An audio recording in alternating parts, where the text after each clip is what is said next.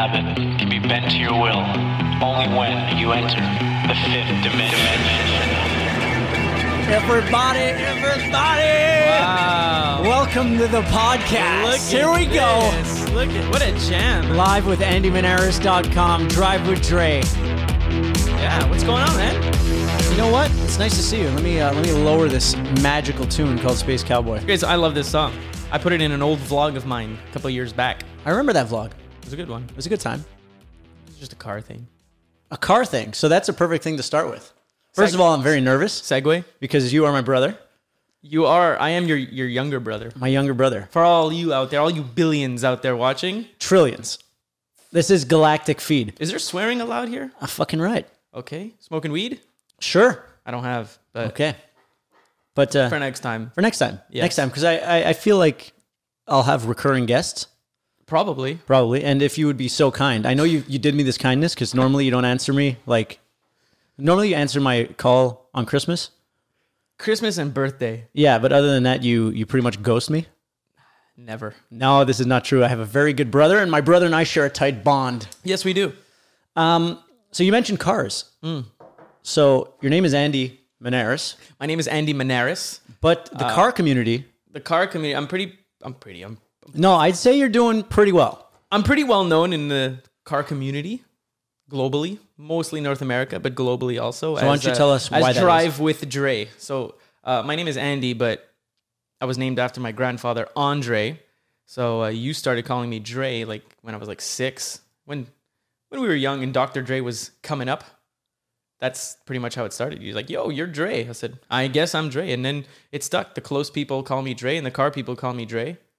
So now it's actually more people calling me Dre than Andy. Yeah, Drive with Dre has a really nice ring to it. It did. It was marketable. And you've always had an eye for marketing. Yeah, I was. And so what led to your growth, let's say on social media, or why do people know you? Why do people know or give a fuck about Drive with Dre or Drive with Dre's cars? Honestly, I have no idea. I had a personal Instagram account 2 years ago, and then I felt weird posting my cars all the time because for me, it's not to show off. It's just I've always loved cars since I was a young kid.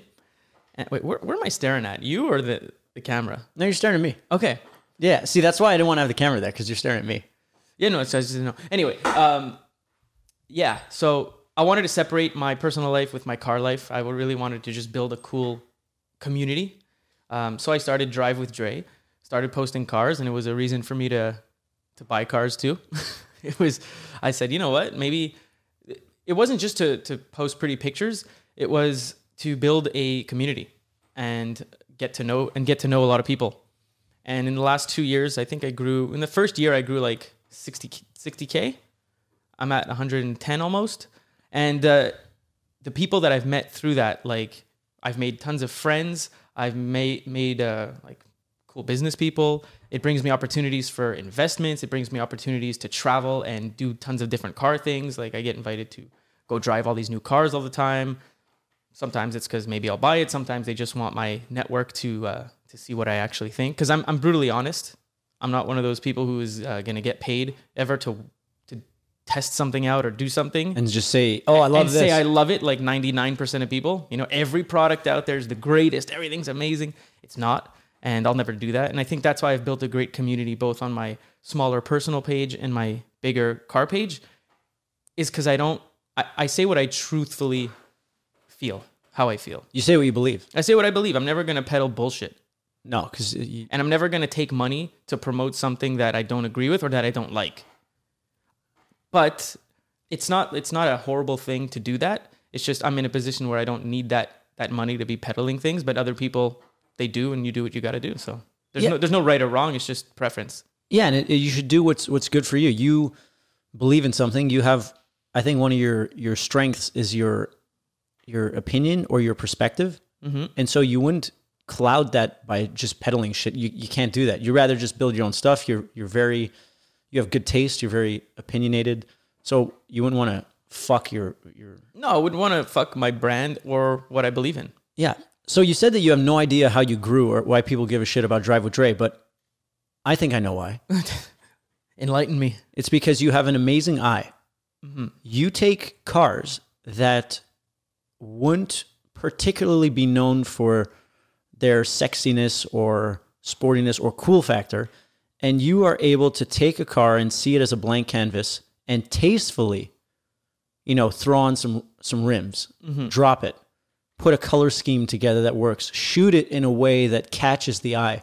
Because I think that's the difference between you and, like, let's say other car people, is that your ability to like just have a great look and feel, and like essentially you're like an artist. You take these cars and you're just... And that's how I've gone with it. With that page, I've gone in a more artistic route. Like the first car I bought, it's also, I don't buy them just for the page. I buy them for me because I love them, and for the page also, for the followers. But yeah, I like, most people will buy that Lambo, Aventador or whatever it is, and they'll post it and they think they're going to get tons of followers from it and whatever. But when 500 other people on social media have that Lambo, nobody really cares anymore. Whereas my recent car was a Ferrari, and it's one that most of the old men buy for their wives. It's not known to be the cool internet one or anything like that. But as soon as I put my little touches on it, which is, they're simple little things, but they all come together to make one totally different car. That makes things go viral. That makes things explode because it's the only one on the internet.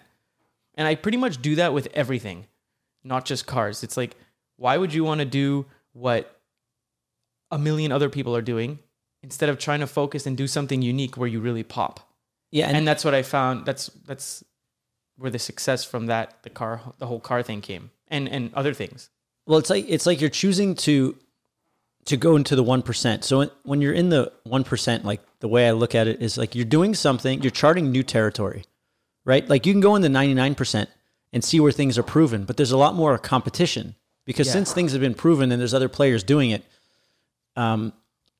you can do it and there will be success, like proven success, but to me, it just seems like more grind work. Mm-hmm. And if you have an imagination and the ability to take a risk, you can go venture into the 1% and essentially go with no competition.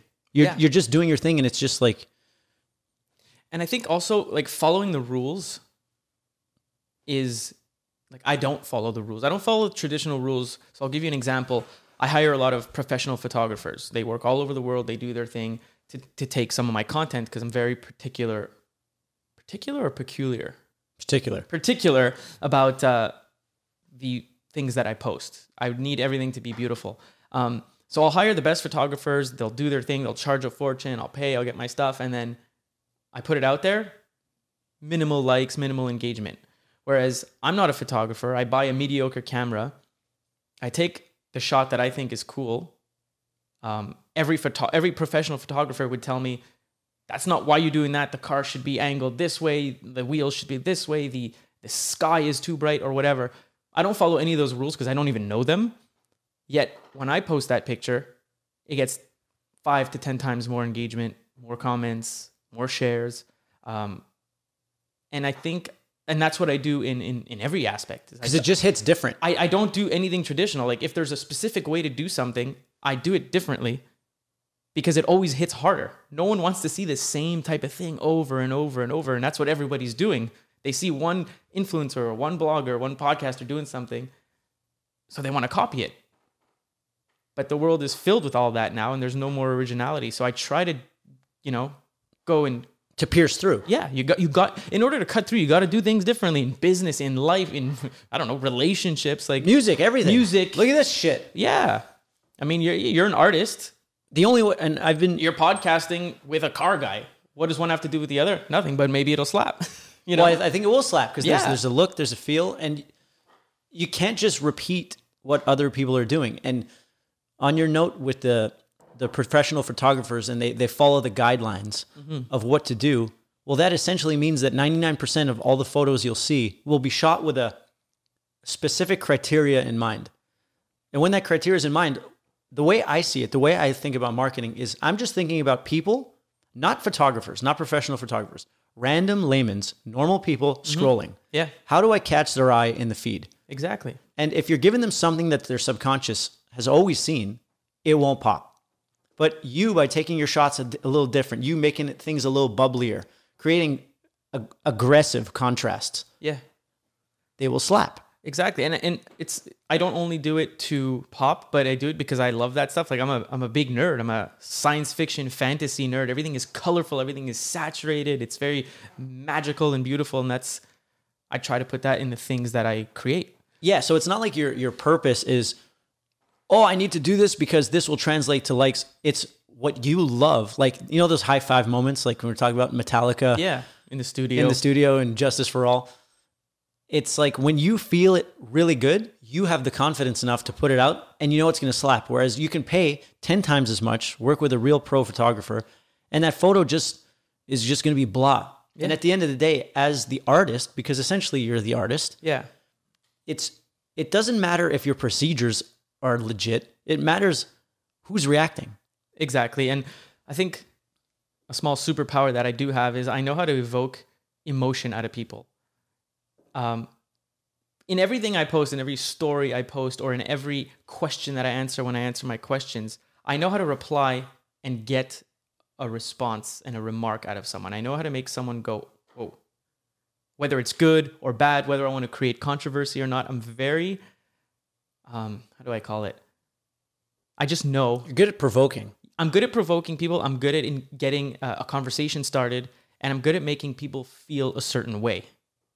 That's what I've noticed. It's like, let's say it's slight political incorrectness, or it's just slightly left or right of center, that you're able to pierce. I call it that, like the balance of normal. Like you pierce outside of it, like the uncanny valley, which is normal, or you go outside of it. And that's when you just push those buttons. Cause I read your questions and answers, cause you get so many people who ask you questions, both on Drive with Dre and Andy Manaras. Yeah. And I can't stop watching them. Once I start reading your questions or looking at your answers, I have to go through all of them because they're addictive. Yeah, and that's what people have told me. I do it for fun because I have a great time doing it. And at night, it's a cool way for me to unwind, just answer some questions, pass the time during these weird quarantine days. So, yeah, I love it. And people seem to like it too, especially when I do the Good Vibe Fridays. Oh, that's fantastic. I haven't done it in a minute, but well, today's Friday, so maybe today's Friday. Maybe tonight I'll do that. Yeah. Well, you see, like whenever you do something, whether it be your cars or the questions or general conversations with people, if you're having fun and you love what you're doing, the result is usually just an outpouring of people say, "Yeah, fuck yeah, give me more." As Kevin Smith would say, "Take my money." 100%. People feel it when it's genuine and when you're passionate, and it's like that law of attraction. They feel my emotion when I'm responding or when I'm talking. And if it's happy and positive, they love it and they want to read more. Like, especially the good vibe questions. Like, I ask people what they want to do, like what good things happened to them in the last couple of weeks or whatever. And now I don't even do it for myself. I do it for others because I get I'll answer 30 to 40 questions or whatever, or statements from people. Then I'll get 400 DMs back that day of people telling me that this is their favorite segment on the internet because it makes them so happy. It brings joy. Yeah, because if you're having a shit day, which it happens to everybody, reading about other people's good day and what great things happened to someone else who was having a shit day, it makes you feel better and it makes you be like, oh wow, maybe my day isn't so bad. This guy's so happy because this happened, and here I am complaining about something that is actually pretty meaningless. It's unlike the news, for example, which would... Oh, nice. ASMR, bro. Yeah. What is this even? It's the new Bulletproof. Bulletproof became a sponsor in 2024. In 2020, okay, Bulletproof, yeah. It's collagen, protein, MCT oil. It's a new version of this. Yeah, it's a new version. Well, let's see what flavor. It's delicious. I love this stuff. Doesn't it taste a little bit like Choccio? Yeah, tastes like old school chocolate milk. Yeah, I love it. With a little bit of a flavor there, but Bulletproof cold brew. Yeah. A lot of the way that you're so the transmission of news we were talking about, we know when you watch the news, whatever fucking party it is, it's like you're downloading shit vibes. It's like there's these screens who are yelling at each other constantly, and you're literally, whether you agree or not, you're downloading shit vibes. Because first of all, I don't even think anyone believes what they're saying. No. So right there, it's inauthentic. So you're downloading this garbage shit. Whereas, let's say your Good Vibe Fridays, when people are watching it, It's happy. it's happy. It feels good. It's first of all, it's perspective. It's good. It's literally good vibes. Like vibes are a real thing. Like see this thing right here? Oh yeah, The subconscious mind needs good vibes. absolutely. Your brain wants to do something. Yeah. It can't if this is fucking downloading shit. And like speaking of, I'm not going to talk about politics because I don't do that. But the other day I watched the presidential debate or whatever, like the first one a couple weeks ago, and so I tuned in like 10 minutes before it started, and I don't know what it was, a CNN or Fox. I don't even know. CNN. It was CNN. I think. Literally just watching and listening to the people speaking. I had to turn my TV off. I got anxiety. So I don't know how these people watch the news all day long, every day. Of course, they're high stress. They get cancer and all this stuff because they're just downloading garbage vibes, bad information, all the fear that the government and the news and media is putting into people. Like you're just downloading that all day long. Of course, you're going to be miserable. Put some happy stuff. I told my mom, like, I remember telling my mom like 10 years ago, like, I don't watch the news. Like she'd say, Andy, you don't watch the news? Like to get this information. And I was like, no, it's depressing. Why would I, if it doesn't change my immediate life, I don't care. Now my mom's the same. She doesn't watch the news. No, I think that's becoming very popular of like people who are, who worry about their vibe or their health or their mental health or all that stuff. If you're going to spend your time watching the news, you're just going to fuck yourself. There's a direct correlation. Let's say you watch that shit for 2 days. Day 3, you're like all wound up. You're like, oh, You're scared. Is he this side or that side or what the fuck's going on? And regardless of what political party you, I don't know, subscribe or ascribe Doesn't to, matter who you vote for. Everyone's a puppet. and you're just receiving frustrated people who are arguing with each other. Exactly. So it's Turn that off. yeah, Put like, something happy. If you want to be happy. and you're a happy dude. Look, like the cliche is, if you want to be like happy, surround yourself with happy and good people, right? Well, that's only a part of it, but it's also what you're inputting in your food, let's say, in your media consumption, in your Instagram, who you follow. It all goes together. So it's not just like the people you're with, but it's what you're watching, what you're eating. It's to create the optimum self. You have to follow all those guidelines in order to really level up. And I would say though that like the people you hang out with most are probably downloading the same inputs that you are, Yes. right? So let's say you watch a lot of news on social media, or you're eating a lot of shit, or you're doing a lot of that. And we all go through these phases in our lives, but it's like, oh, in this era of my downloading phase, I was hanging out with these people because you were vibing with them, because you were at the same frequency. Yeah. But like, you've like changed your life a little bit, Yes. or a lot bit, A lot bit. a lot bit, I like that. A lot bit. like me. And We pretty much did it at the same time. I think Yeah. 6 months apart. exactly. And we were partying hard. We were having a great time. Like we loved all the people around us. But when you started to change let's say your habits, your behaviors, you weren't, 50 pounds overweight anymore. And Yeah. you weren't drinking 4 nights a week, and you weren't doing those things. There almost became a lot less to talk about with, or in common, or even the desire to see those people that existed within your world before then. Yeah. And it's an input thing. Exactly. And then I think one day it just clicked after a buddy's bachelor party. And I came home on a Sunday night. I really hated myself and everything I'd done that weekend. And on the Monday, I stopped drinking for, I think, almost 2 years. I didn't touch a drop of alcohol. I said, we're done here. I can't do this. I said, I asked myself, where do you want to be in like 10 years? And are you on the path to achieving that? And when I asked myself the question, I laughed. I said, no, not even close. I said, if I keep going like this, I'm going to die in 10 years. So in just one day, I just cut everything off, slowly phased out the people that didn't benefit me in my life. I was a little lonely at first because when you've been doing something for like 5-10 years nonstop and then you just cut it immediately, it's always a little weird, even going out. But it was worth it because my perspective in like that first month of pure clarity, eating well, training, not partying, no drinking, no sugar, your perspective changes and you see the world clearly now. And that was like the beginning of a whole new life, like Andy 2.0. How old were you when that happened? 26, 25. Okay. And you had a pretty like wild couple of years before then. Oh yeah. So would you say that bachelor party was the peak of, because look, I was there and it was, Yeah. it was like not impressive. No. It was stupid. It was stupid. And Like, weren't there phones being thrown in the pool? yeah, I just got so drunk. Like, it was Take my friend's phone, throw it in the pool. Then he's like, well, I'm taking your phone. I said, no, you're not. And I threw my own phone in the pool back when they were not waterproof. Just stupid things, spending ludicrous amounts of money, not getting anything out of that. I just said, you know what? It's time to stop. I think sometime around, I think a year later too, because after I stopped drinking, I needed another something else to like put my energy out in. So I guess I probably started spending tons of money and traveling a lot and like keeping myself busy. I remember you texted me. I was in Greece and you were like, yo, you're spending like 3 times more than you're earning right now. And I was earning a lot.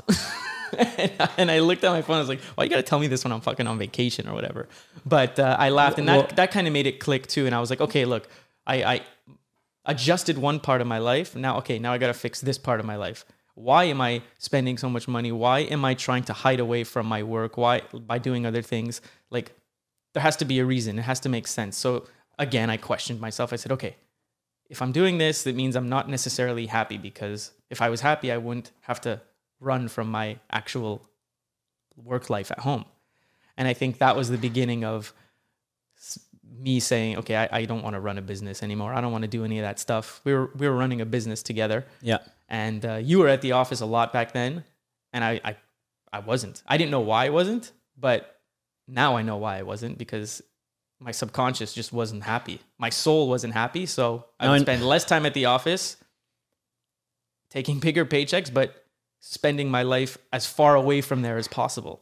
So I loved the money part of it, because I can go fuck around all over the world, but I really didn't like being there. So then I told myself, okay, how can we make a living doing something we actually love? And I'm still trying to figure it out, but and I won't say I have figured it out, but I'm on the path, and I know what I like, I know what I want, and you just got to work to do it. The process is refining itself, right? Like, that's what life is, right? The process is never perfect. You're always growing and you're always refining. Always refining. So like, let's say when you were drinking and partying, you're just like, oh, I don't want any more of this life. Mm-hmm. But it's like, it's maybe like you didn't figure out the source of, let's say, the need to be a disaster.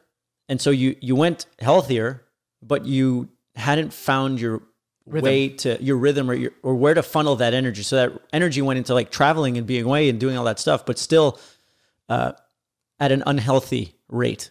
Yeah, it wasn't making sense. Yeah, it wasn't making sense. I think that's when we decided. I got a phone call one day and someone was like, yo, we're interested in buying your company. I was like 26, 27 or something like that. And I called you and you were like, I don't know, explore it. And then we started exploring it and we realized, yeah, you know what? It's so crazy. This is going to be a golden opportunity for us to be able to get out of business, not necessarily get out of business, get out of this business manufacturing and, cashing out. And that will give us the ability not to retire forever, but to take a couple years and figure out exactly what we want to do with our time. Yeah, it gave us some runway to be able to, very thankful for it. It gave us the runway to be able to get into a new rhythm and figure out what we really want to do on our own terms. Yeah, and just before we continue, a lot of people, they don't know. A lot of my followers have asked me this question, and I guess it's because they don't know how it is to actually run a business or why people start a business. And they say, why did you sell your business if it was good and you were making money? So you don't start a business necessarily to sell it. If I did, I would, because you grow a business, you create something great, and you sell it because there's a big multiple. So you multiply whatever your bottom line is by X amount, depending what the industry is, and you cash out pretty big. Whereas you can keep your business, have your employees, and make your paycheck. But for me, selling the business, and for you also, was to get paid as much as possible so that we can just chill out for as long as we needed until we figured out what the next move was. And we did that twice in 2 years, and that was nice. And we're very fortunate for that. But so you don't necessarily, selling the business doesn't mean it's a bad thing. A lot of people think, oh, you sold your business, that's bad. But no, selling it is like the best thing you can do. It's hard to explain it to someone who's not in the exact situation because there's a lot of variables that people don't understand. Like there's a lot of stress. The idea of owning a business has a lot of like gravitas to it, but there's a lot of stresses that come with it. And it's every case is different. Like let's say you're running a business and you love it and it's bringing you joy and fulfillment and all that stuff. There's no reason to sell it. And as you go on, it builds value and it's good for you. Yeah. But this wasn't the case for us. No. It wasn't, it was a tough, competitive industry. The products didn't reflect our state of mind or what we really wanted to do. We were kind of, this thing fell into our laps. It fell into our laps. We did what we could with it. And then I think we made the best of it. We're both artists, right? We're artists with a good sense of business, whereas a lot of people are either business people or artists. But to have both of those is rare. And I think we finally both decided to exploit that and use our talents in that way. But I also noticed at the same time, because being an artist is quite volatile and it's harder and riskier, how to actually make some money aside from that artist risk, let's say. Totally. Which is why we had an opportunity to invest a few years ago, and we did, and then that company sold 3 years later, and we made a huge return on it. And that's when it opened my eyes, like, oh shit, like you can put money into something, have great people running those companies, and then you can cash out huge later. And that was like, whoa, now I'm an investor. Google, what is an investor? What does an investor do? And then you learn, you invest in some stuff that doesn't work out, you invest in stuff that does work out, and then you keep refining with your process. Anything, like with everything, life, relationships, social media, business. You try something, you fail, you try again. But everyone stops at the failure because they can't fail twice. Well, it's very hard to get back up. It's tough. It's demoralizing. But for me, the more failures, the more lessons, and the better you get. The whole investing side of life, because like we're artists, we want to, our product or our game plan is a risky one. Risk in the one sense of the most in the sense that there's no proven trajectory. It's not 1 + 1 = 2. No, it's not. I'm getting this job. I'm getting this paycheck, and with this paycheck, I can have this house, car, or whatever. It's like we're going all in on this thing. If we fail, we are broke. If we win, we kill it. Yeah. So with our artistic endeavors, it's like 1 + 1 will either equal 0 or 1,000,000. Yes. Right. And so there's no in between. There's no. It's 1 + 1 = -1,000,000 or 1 + 1 = 1,000,000. Exactly. But that's why the investment side of things has opened my eyes too and refined it to show me that as much as I might think I'm a businessman or a business person, whatever the fuck, I'm not. Because there's people running businesses who are getting up at 5 a.m. and they're hustling and they're running this and they're running teams and they have 12 Skype meetings a day or Zoom meetings and they're doing all this stuff. And it's like, there's no chance that I could fucking compete with these people. It's not that you can't. You probably can, but you don't want to. No, man, I can't because I know it comes at a cost. When I'm going high octane in one level, I'm going to go high octane in the other one. And that's one that I chose to like extinguish. Exactly. I can't be. I remember back in the day closing like a good business deal. What would I do? I'd close a great account, and then I'd go party my face off for 4 days and spend in those 4 days what that account would have brought me in 3 years, which makes no sense, right? Like maybe that's just us being crazy. But I think that is a good segue back to being in the 1% versus in competing in a, let's say, low imagination, high competitor market. Because the industry we came from was high competition. There was no real creative edge there. And so we probably got such a distaste for like work, hours, and you're for commodities. You'll lose a customer if he gets the price at like 5% discount. Exactly. And it's like, you're essentially a whore. Mm-hmm. And I'm not interested in that. I'm interested in big companies that have built brands, that have built products that people care about, you know, that are differentiated and that have people behind them who are excited. Or things people need. Yeah, exactly. And that was not the vessel. That it was not the vessel. No. And as much as like I really wanted it to be, I worked my ass off to try to transform it. Yeah. And to rebuild it. But at the end of the day, when I was crunching the numbers, I realized, man, it's going to take me, if I'm doing this by myself, 25 years to gain 3% market share. It wasn't worth it. By that time, the competition will already be 25 years ahead of me. And that's when you gave me that call. Because I remember crunching the numbers and being like, as soon as I saw that there was the pace I wanted to go, but I understood that the employees and the team that you work with, they have their daily jobs. So transitioning into a new way of doing business, in my mind, I was like, yeah, well, they can do it because I can think it. Impossible. People around you who are not doing your particular job, which is to see the future, cannot move at your pace because they're doing what they're doing. And I thought I could do what I wanted to do in 3 years, when realistically it was probably 30 years. And when I came to that realization, I'm like, I'm going to be like 50 something, gaining 3% market share in an industry that I don't really give a fuck about.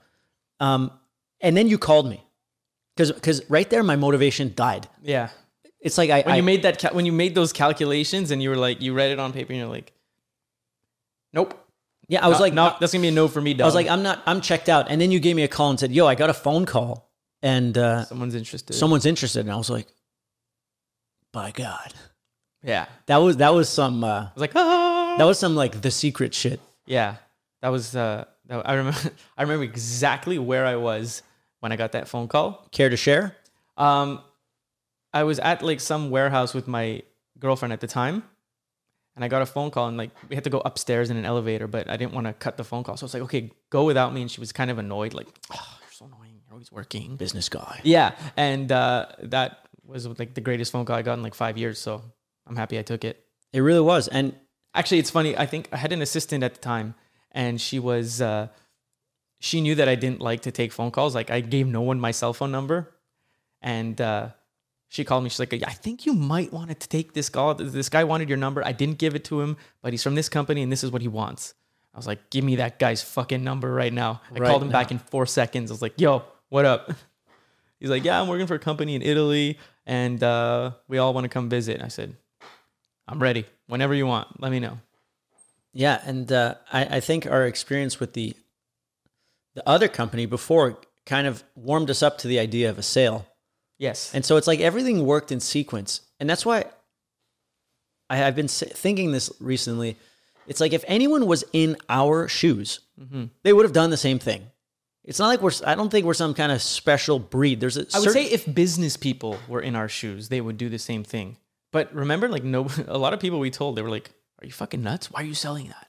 Why would you sell your company? There's a weird emotional... Even mom at first was like, why are you selling your company? Well, I think I wrote the song Isabel. Because of that? Because I had a fight with mom. Okay. And didn't talk to her because she didn't get where I was coming from. Maybe I came in hot, which I did probably. You did at that time. That was... I was a little. It was a volatile time. It was a crazy time. We were changing our lives, our behaviors. Yeah. It was like... But you see how the world opened as we changed? It was hard to make those moves, especially when everyone thinks you're nuts all the time. But yeah, I think that was perfect though, because it was great. We were in a militant state almost. We wanted to rebuild. We had it with mediocrity. Mm-hmm. We wanted to go guns blazing. Yeah. And all those things we did in the company ended up being the thing that created the buzz around being bought. Yeah, well, we did create a buzz. We were controversial in our marketing. We were, we rebranded. We did all that stuff. And when you do a million little things, it adds up to huge stuff. So I guess that's and it was never the goal, right? It was never the goal. It eventually led there. Yeah. And and we kept pushing. We never wanted to just be status quo. We didn't want to just keep it where it was. Because if we kept it where it was, nothing would have ever changed. We would probably still be there. You know, just coronavirus might have taken us out this year. I think so. Well, I don't know. I know we're essential business. Yeah, but it would have hurt. Yeah, especially after those investments that we made. Yeah. It would have hurt. Shit was tight. Yeah. Too tight to mention. It was too tight to mention. So it was, I remember, what was it? I remember like 2 years ago, or even less than that, I was saying like, all right, like we got to sell the business. I got to I want to sell my house. I want to sell cars, anything that I don't particularly need right now, because I have a feeling the economy is going to take a beating. I didn't predict coronavirus or whatever, but I knew that I wanted to be as liquid as I could if something went down, whether it's a depression or the economy crashed or a pandemic or a pandemic, you know? So I think I made the right move there, because as bad as it is, a lot of opportunities are coming during this weird pandemic time, and it's a great time to make moves. It's a great time to be strategic. So I like that. It really is. And if we hadn't sold the business, we'd be tied up. We'd be tied up. I remember there was a startup 2 years ago that I had a chance to invest in, and they didn't have enough liquidity at the time to put the money in there. And I know that if I had done that 2 years ago, like, I don't want to talk numbers, but like, let's say I put $10 in there. Today, that $10 might be worth about $1 million, like 2-3 years later, just because that company's been growing so much. $10 into $1 million? No, $10. Sorry, $10 into 100 or 1,000? like 100. Yeah, okay. 10x. Yeah. The $10. Yeah, sorry. $1 million would have been legendary. Let's say 100K would have turned into $1 million. Yeah. You know, but I lost that opportunity and whatever. But now, you know, when people say, "Oh, if I had known that Apple was going to be huge or Tesla was going to be huge, I would have invested it at the time." But like, everybody says that. But it's like, you got to be 3 years ahead of the curve before everyone else invests, right? You have to be in that frame of mind. Exactly. Always. So that's where I am now, is I'm trying to see what is going to be good in the next 2-3 years. Like, what is on the rise? And I literally, that's why I use my car network. That's why I use my personal network, is to meet people who can bring me these opportunities. This is a good connection to connect it to social media, so that people can understand what the purpose is. The purpose of social media is not to get likes and feel good about yourself. It's a component. It depends for who. No, I know, but for you... Oh, for me, no. For you I don't give a and shit for about me, likes. in a sense, it's opened your network tremendously. Yeah. Because it's almost like a proof of concept, or a status thing. As cheesy as that might sound, it's the real deal, because you're getting legit connections. Yeah. Your network is expanding in a very real way. Mm-hmm. And like, I'm not looking for a million followers. I don't care. I have like 15,000, but I have a lot of good quality followers. Like, I'm not trying to push or peddle anything, so the number it doesn't matter to me. But it's who approaches me when they see my stuff, right? So yeah. I present myself in a specific way. I make it known that I'm looking for opportunities of investment. By the way, I'm going to put this in here in case anyone watches. I will not invest with someone who's never done business before. We've done that, and it didn't work. You lose all your money. So, in the words of Liam Gallagher, not for me, man. No. So if you've never So you're not an angel investor. I'm not. I used to be. I used to consider myself that. Now, definitely not, because I have like a couple $100,000 at least has been wasted. Not wasted. You learn, but yeah, it's. I will only take that risk with people who have worked in business, have raised money before, and people who have other investors going in also. I'm not going to be the sole investor. I'm not going to help you start your company, because there's a lot more that goes into starting a company than what everyone thinks. And that's why I see tons of companies starting on Instagram, and 3 months later they close, because no one really does the research. They don't know. So if you're going to hit me up, you have to have already done something great, or have other investors who have invested in things. So you're saying this, I gather, because you get a lot of messages about this. Yeah, at least like for investment opportunities, probably 30 a day. Good God. Back in the day when I would promote that on my old Instagram, I had like, before I deleted my old personal one, I had like 50K, because I was really pushing that stuff. I was getting hundreds a day.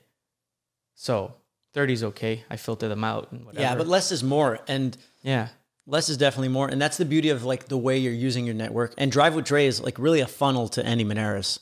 Yeah. Right? Because it's extending your network. Yeah. And Drive with Dre is bigger than it is. Andy Manaras. So with the, because it's like seeing the future a little bit, right? Whole time travel thing. Yeah. It's like, where's the next cannabis, right? Like, where's the next this? And it's about figuring out where you can plant seed. Like, I'm excited about this kind of stuff. Yeah. And like, you have the car thing, I have the music thing, but we use both of those as vessels for other things too. Of course. And they can't be like the exclusive only thing that I do. Like, I only talk about music. I don't even know what I really talk about. I just like look weird. I've got a spacesuit on most of the time when you see me. But when you went into that space thing, yeah, it's a whole other look. It's a whole other vibe than what you were doing before. It's not your traditional rock star with a cool leather jacket and whatever. Yeah. You're not putting tattoos on your face for views. And probably everyone you actually knew, your friends, were like, is this guy fucking nuts? Like, what is he doing? Luckily, grow up, you know? Luckily for me, most of the friends or the people that I know who follow me knew I was nuts years ago. Exactly. Right? So this is like, they're not even surprised anymore. No. Because they've seen me, like pretty much get sober. They've seen you go through it all. We've been always very public about everything, but never really about personal life. So we also I think you're like me in the sense where you just don't give a fuck what other people say or think.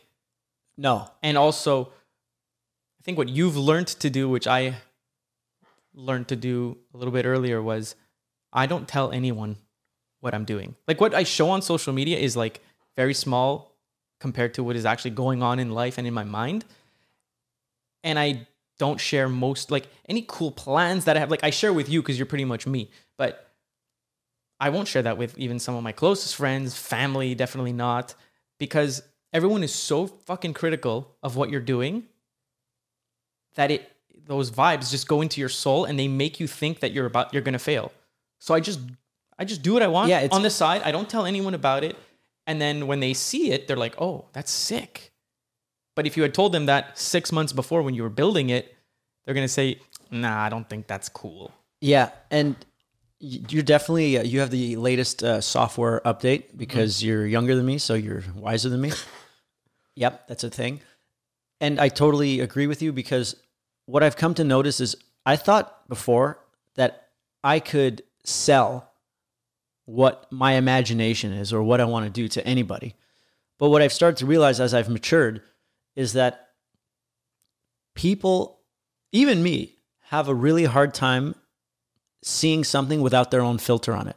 Mm-hmm. So when you tell someone close to you about a new project that you're working on, they're going to look at it through their lens. Yeah. And so their inadequacies are going to project onto whatever they're telling you, regardless of if that's true or not. It's just, if they were in your position, what would their fears be? Yeah. And so they're just projecting it on you and why you shouldn't do it. Exactly, because of their own fear. Exactly. And so I don't dislike these people.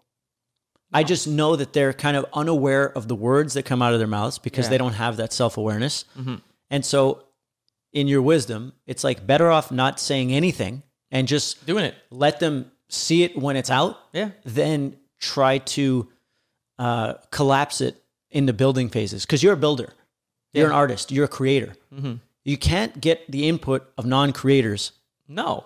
In your creative mind, because that's a virus that plants into your subconscious mind and then starts to fucking poison the well. Yeah, that's why I don't tell anyone shit. I just do it, and that's what I tell people. It's like, yo, don't tell anybody. Just do it.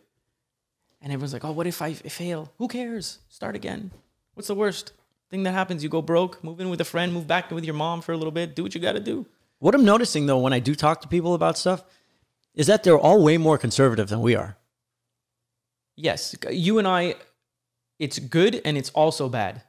Because tomorrow, if everything fails and you end up in the street, you'll be fine. Like for you, it doesn't matter. You don't care if someone else thinks that, oh, fuck, look at him. He took a risk and he fucked up and he's on the street. Like, you don't care. You're just going to get up and do something else. Same thing with me. You know what Tupperware I can sell? Exactly. You'd just do anything. If I had to work 4 jobs and not sleep, I would do it. I wouldn't get Netflix, and I wouldn't be like all the people that hit me up for advice or whatever. I see them. I follow them on Instagram or whatever, and they're asking me for advice or what they should do, and I tell them, and they make up excuses. But like they all have the iPhone 12. You know, iPhone 12 didn't even come out yet, but they all have it. They all have Yeezys or fucking Virgil Abloh shoes, and they are all watching in the latest episodes of the newest series. That's like so much time and money you can invest in yourself, and you can, and in anything, but you're wasting it. And they all create excuses. And at that point I'm like, look, I literally answer like 300 DMs a day, at least. And now I just tell them the same thing. I'm like, look, if you're not willing to help yourself, I'm not going to help you. Don't bother me. Because like, it's valuable time. My time is worth something, and I'm spending it trying to help you, but you're not making it easy for yourself. Do you feel like they even want to do something, or do you feel like they're telling you kind of what you want to hear and trying to like just like suck energy out of you? Because I felt like a lot of people tell me this shit and they're like watching this or doing that and spending money on bullshit. It's like they're just trying to like drain me. Yeah. So it's like I've become pretty brutal. Mm-hmm. No, I think what people love about me when I answer them is that I'm so brutally honest. Even if I'm giving like I'm not a relationship guy, but if I give every piece of advice I give is not with emotion. There's zero emotion in it, whether it's you or a random person I don't know. It's just what's logical. No one goes with logic. They all go with ego and emotion, and that's why everything's always upside down. Like if you give someone just a logical answer, that's it. And I'm honest. Like I'm never gonna tell someone what they want to hear. I'm gonna tell them what they think if they ask me. I'll never give anyone my opinion if I'm not asked. Oh yeah, totally. But if you ask, I'm going to be brutally honest with you. Because it's one of those things you do. It's like you're a bro Dr. Phil or something. Yeah. And you're really funny and you have great perspective, and you don't choose sides according to like PC or whatever. You're just like, no. You say it the way you feel it. Yeah. I don't have a filter on my voice. Do you think that that has something to do with the way our parents were? Like if you just look at Georgie or you look at mom. My mom has no filter at all. She didn't give a fuck. She's lawless. Whereas dad really cared about the image and what people thought and this and that. And I took over dad in a lot of aspects, but I also, the not giving a fuck, I got that from mom. Yeah. But I'd say we share something that dad knew how to play the game, per se. He could gauge himself based on his audience, based on what game he was playing or what chess game he was playing. You know what I mean? Yeah. Mom's pure punk rock. She is. Which it's good that we have that. But dad was funny because picture how he was, let's say, at a conference or at a restaurant, and then picture how he was in the office. Two different. He was a fucking savage too. Yeah, he was. He could have been a stand-up comedian. Yeah. His trolls, his comedic timing. Yeah. And I find myself now, because I'm like working with more people, and I find myself like when I want to hit like jabbing below the belt, you know, like I'm like, God damn, I feel exactly the way he felt. Yeah. Like I know when I used to go into his office when I was 14. And you go look at these people like. And he would give me this look like, what? He was on, I don't know, whatever the fuck. He was on eBay buying fucking Corvette parts. Yeah. And he looks at me like, what the fuck do you want? Are you doing in my office? Good God. Yeah. But it's always cool to see where you come from because we are elements of that. Oh yeah. Everyone is a product of where they grew up, right? Yeah. So I think another cool thing, just because that came into my head, was there's a lot of like kids between like 16 and 20 who hit me up for advice, and like 80% of them, it's because their parents are like, yeah, if you don't go to school, then you're going to be kicked out of the house. And the kids, like, for them, it's like the end of the world, where I'm like, good, get fucking kicked out of the house. Get the hell out of there. Go as far away from your parents as possible. They just don't want you to fuck up. They don't want you to make mistakes. They want you. They're there for you. Like they're not doing it to be assholes. They want you to be protected, right? it comes from a place of love. Of love and protection, which is intrinsically fear. Yes. And all these kids are coming up to me and they're like, yeah, like my parents said this and they won't, I don't know, they won't let me live at home if this happens. I'm just like, fuck it. You don't need that. Like, take your risks, do your thing. Like, you don't have to go to university for 42 years, rack up hundreds of thousands of dollars of debt to become an engineer or a doctor, you know? Like, there's infinite things that you can do. Just do them. But if you're scared right now of your parents, you'll be scared of everything forever. So just step out of there. Get out of that comfort zone. If you have to pay rent and go somewhere, get a shithole apartment, work an extra job, and just do it. You know? Yeah. But no one's willing to just do it. Well, there are people willing to do it. Yes, by no one I mean the majority. But there, like, more and more people are becoming aware. I think the possibilities in the universe. I think it's the 80-20 rule, which is like, and it borders on the 99-1 rule. Mm-hmm. It's like, it's a law of nature. It's a law of like business. It's a law, like it's in everything. Like, let's say 80% of your problems are going to come from 20% of your customers. 20% of the population creates what 80% consume. Yeah. It's just a natural law. It's like physics. Most people will not do shit. They will just be the ants. Yes. And it's just the way it is. Yeah. And if I think anyone who's in the 80 wants to be in the 20, they can. Mm-hmm. Well, look, I go through phases where, like, there's what is this thing? It's like the sheep and the wolf, right? I like to be the wolf, not because I want to be the head guy or anything. I actually don't care. I just like to do my own thing. When I want to, I do what I want when I want. And no one's ever going to tell me otherwise. But every now and then, I do like to be the sheep. And I do put myself into the 99%, where I just chill and go through the motions and not worry about Well, anything. It feels good. It does feel good every now and then. Like, I stopped drinking for 2 years, but now I'll have... My rule at first was no more hangovers ever. Then I realized as you get older, that's just...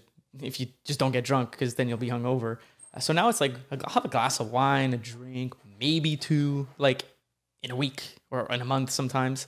And that's it. Like, get a little buzz, have a good time, and yeah, that's it. Forget, sometimes it's nice to forget about everything else that's going on. Sometimes you do wake up and you're just like, ugh. I'm the same way. I'm the same way. I went like pretty cold turkey because I didn't know if I was like actually was an alcoholic or something. Like, I didn't know. No. But yeah, now once in a blue, the restaurant's closed again, so I haven't had a drink. Yeah, right? Exactly. But I do miss it. That, like, restaurants, like going once a week. Like, I was going with like my buddy. Yeah. We were doing it once a week when the restaurants opened back up, and it was such a delight to just go out in a public setting. Well, it's nice. And like sit in a new environment and, like be a little cheeky with the waitress. Like, it's fun. Yeah, of course. It's And then when they shut that off, I remember when they announced it, it's like the world or the vibe of the neighborhood just died. There's like... Yeah, I was talking to a friend of mine, and as soon as they closed everything, all the restaurants and bars again, like 2 weeks ago for the second wave, I saw that she was in Toronto. I'm like, oh, what are you doing there? She said, the collective vibe of the city of Montreal right now is horrible. I needed to leave. So she left. So she left for like a week or two because it's hard, man. Right, winter's coming. Like, it's getting dark early. It's getting cold. It's raining. Everything is closed. You can't walk into a coffee shop. You got to wear a mask all the time. It's fucking depressing. And people that are depressed on a normal day, beautiful day, and whatever in this gorgeous world, right now they're feeling it. Like, I'm not even close to being a depressed person, but fuck, I feel it sometimes too, and I'm sure you do. Oh, definitely. You wake up and you question: is everything I'm doing? Is this good? Is what I'm doing good? Is it worth it? You start asking yourself this, and then you start eating some junk food, and then it all just spirals for 3 days, and then you're like, oh, fuck this. I got to go back to being confident. Yeah. Well, I feel like you're like me. We have a really quick rebound time. Yeah. So like I'll get into a funk, and it usually starts with shit food. It usually starts with like, oh, I've been good for the last 3.5 days. Mm-hmm. I'm going to do some donuts. Ooh. And then I do that, and it just starts a chain of events that just collectively deteriorates my motivation and self-confidence. Yeah. But then I come back and I've got this like perspective. It's crazy. Like, so I was living in the countryside, about an hour outside of downtown, and I just moved. I sold my house and I just moved back to the city. And I was actually excited to move back to the city because I don't have to drive an hour to go to restaurants. I don't have to drive an hour to see friends. You know, like I'm back into the mix. It's nice. But the day I moved, they closed everything again. And I'm just like, fuck. And then they closed the gyms because my thing was I was busy with the move and all this stuff. And I was like, hey, I'm going to get back to the gym. I'm going to get back into shape and do the whole thing. And then boom, it started. So gyms closed. And then Not even in your building? in my building, it's closed. So I messaged the guy in charge of my building like 3 days ago. I was like, yo, the gym is closed, right? He said, yeah. I said, can I pay to get... Oh, you wanted to grease him, huh? I said, can I pay to get one of the treadmills delivered 3 floors down to my spare bedroom? I tried. He said, no, unfortunately, we can't do that. So I just ordered a treadmill on Amazon. I just did too. Come on. 2 days ago. Me too. 2 days ago, I ordered a treadmill. Like a $900 one. Oh, rich guy. What do you mean, rich guy? How much cheaper can you go? I bought a shitty Chinese one for $500. Oh, whatever. But I ordered one too. Mine's probably going to break in 3 days and I'm going to have to spend $900 extra. But Yeah, but Yeah. I pulled the same move because I was... look, like, if anyone knows me, they know I fucking hate working out. I hate going to the gym. What?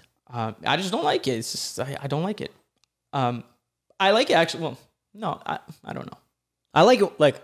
I love going in. Look, I live in LA half the time, right? Let's say. Spend 6... Well, at least for the last few years. Yeah, last few Proof's years. in the data. Like most of my routine is in California. And I love my morning routine. Go get my coffee, go for a walk, go to the gym. Like I go to the gym like 3-4 times a week at least there. And you walk a shitload there. And there I'm doing at least 20,000 steps a day. So it's a lot easier. But like lately with the coronavirus, with my move, with everything, and like just being stressed and tired, you know, you're just eating a little more hearty, getting a little too much pasta and rice in there.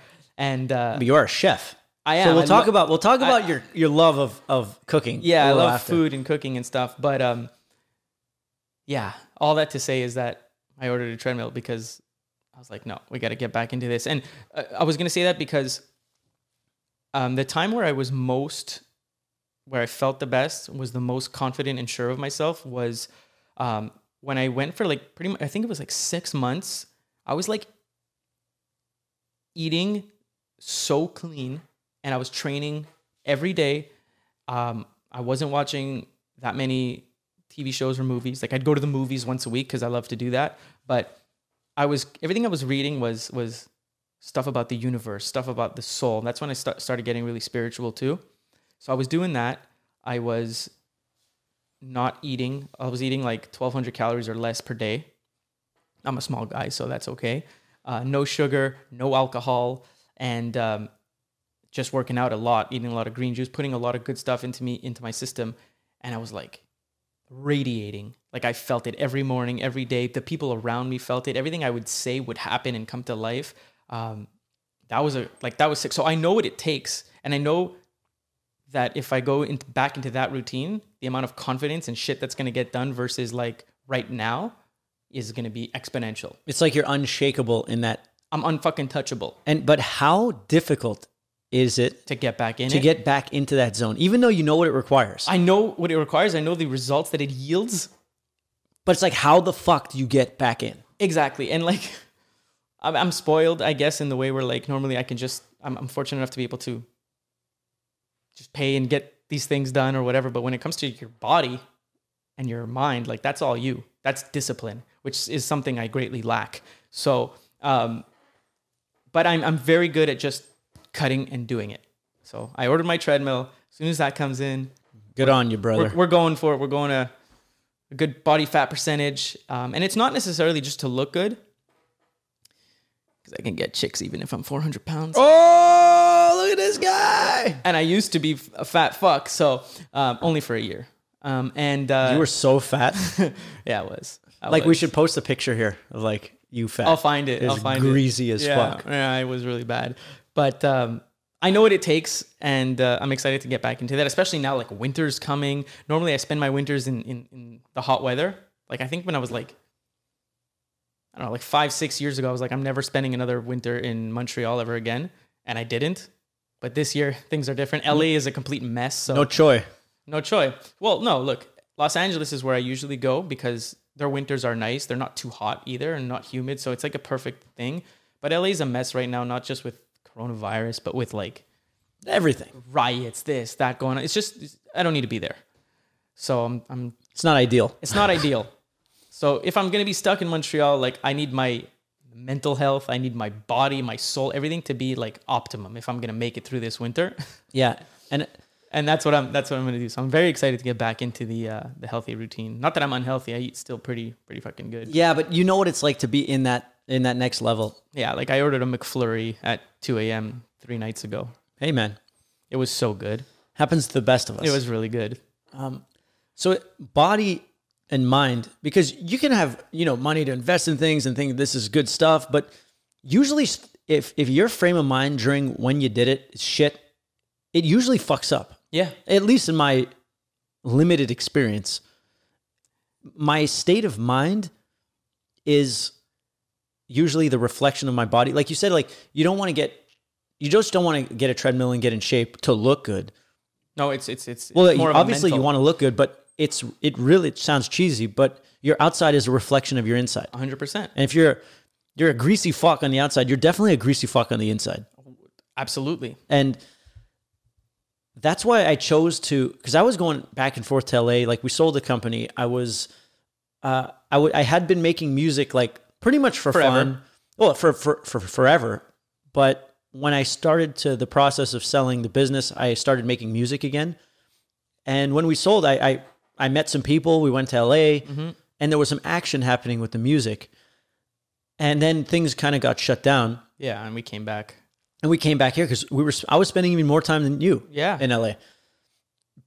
But the lack of doing things and the lack of seeing other people and the lack of commitments or anything, it's like there was there was nothing. It like bodies you. Like there was no responsibilities to do anything because there was nothing to do. No. And so I said, fuck it, I'm going to get this place, this office space. Oh yeah, this office space came because of the virus. Yeah. You were fed up of staying at home. You needed a new. I was fed up. You needed a new place to go. I to. needed to create You were watching responsibility. You were watching the walls bleed. Too much. I needed to create discipline for myself. I needed to create a routine. I needed to create something where I could be productive. And my intention was not to start a podcast. My intention was, I need to get out of this fucking house. Yeah. Because I'm losing it. Somewhere where you can be a creative. It was 3 weeks before our buddy Trin was going to get rid of this place. Yeah. And I reached out and he said, hey, yeah, my lease is ending. You can go in whenever you want. I received my time travel suits that I made in February. Yeah. Finally, they came in. Yeah, those are sweet. And I said, I just need a place to film content, be away from home, and get a productive office space. Yeah. Started working, built a rhythm, got back in the studio. And I said, fuck it. I started learning that, like, we started outsourcing some stuff in terms of video editing. Because that was always my biggest fear. Why don't you start a podcast? Because I love to talk. And I was like, I don't want to edit shit and fucking Yeah, I wouldn't fuck say it's with a fear. It's No, not a fear. It's a... same with me. I can edit, I can photograph, I can video, and I can do it amazingly too. But I just fucking hate it. Like, you like to do the thing. Like today, I came here, I showed up, I sat down, everything was ready. That's how I like to do things. I don't want to... I'm fucking lazy. Dude, okay? I'm fucking lazy too. I'm lazy. I need it as easy as possible for me, or else I just won't fucking do it. Well, let's just say in the genetics that we have, because we share identical genetics, Yes.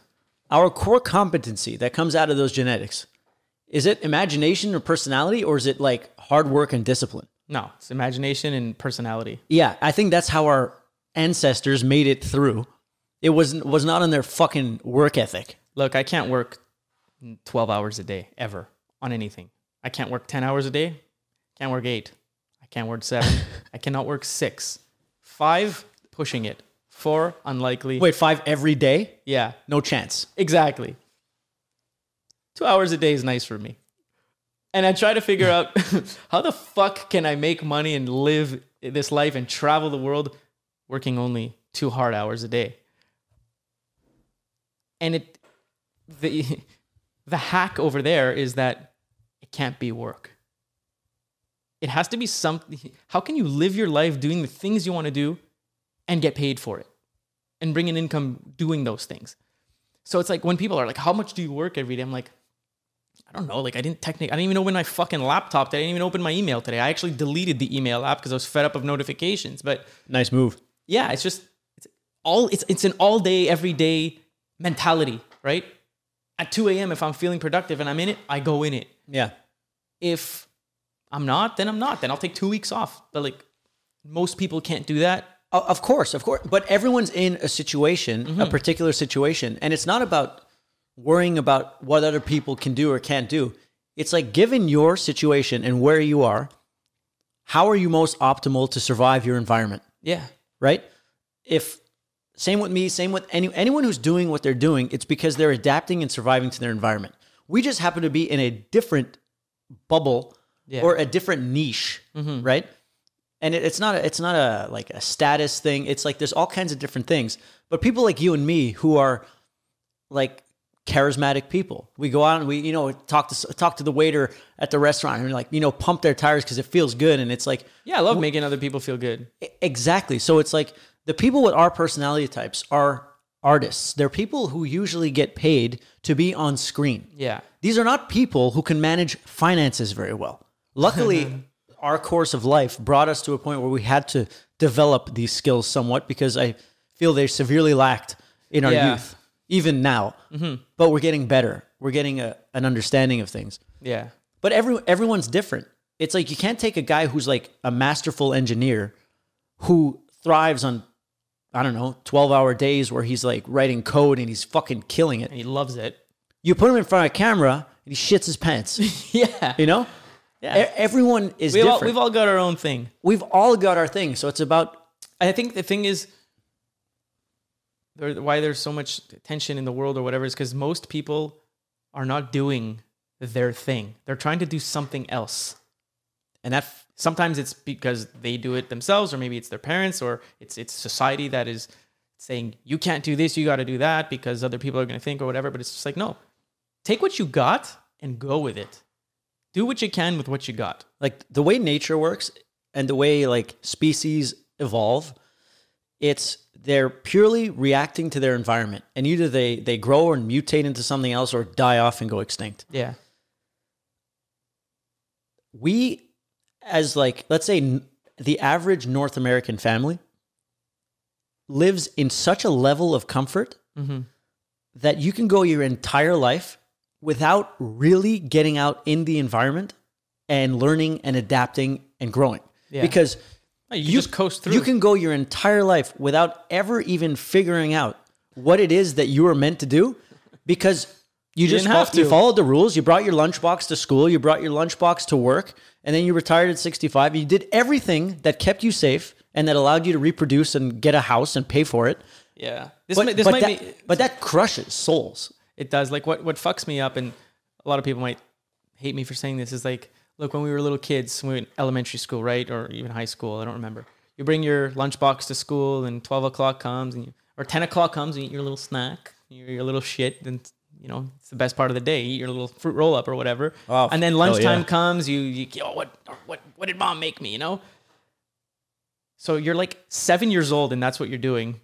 And then I'm seeing these fucking 50, 60, 40-year-olds doing the same thing. 10 o'clock comes, they're at their office, they're eating their little snack. 12 o'clock comes, I can't take a phone call, I can't do anything, I gotta eat my lunch.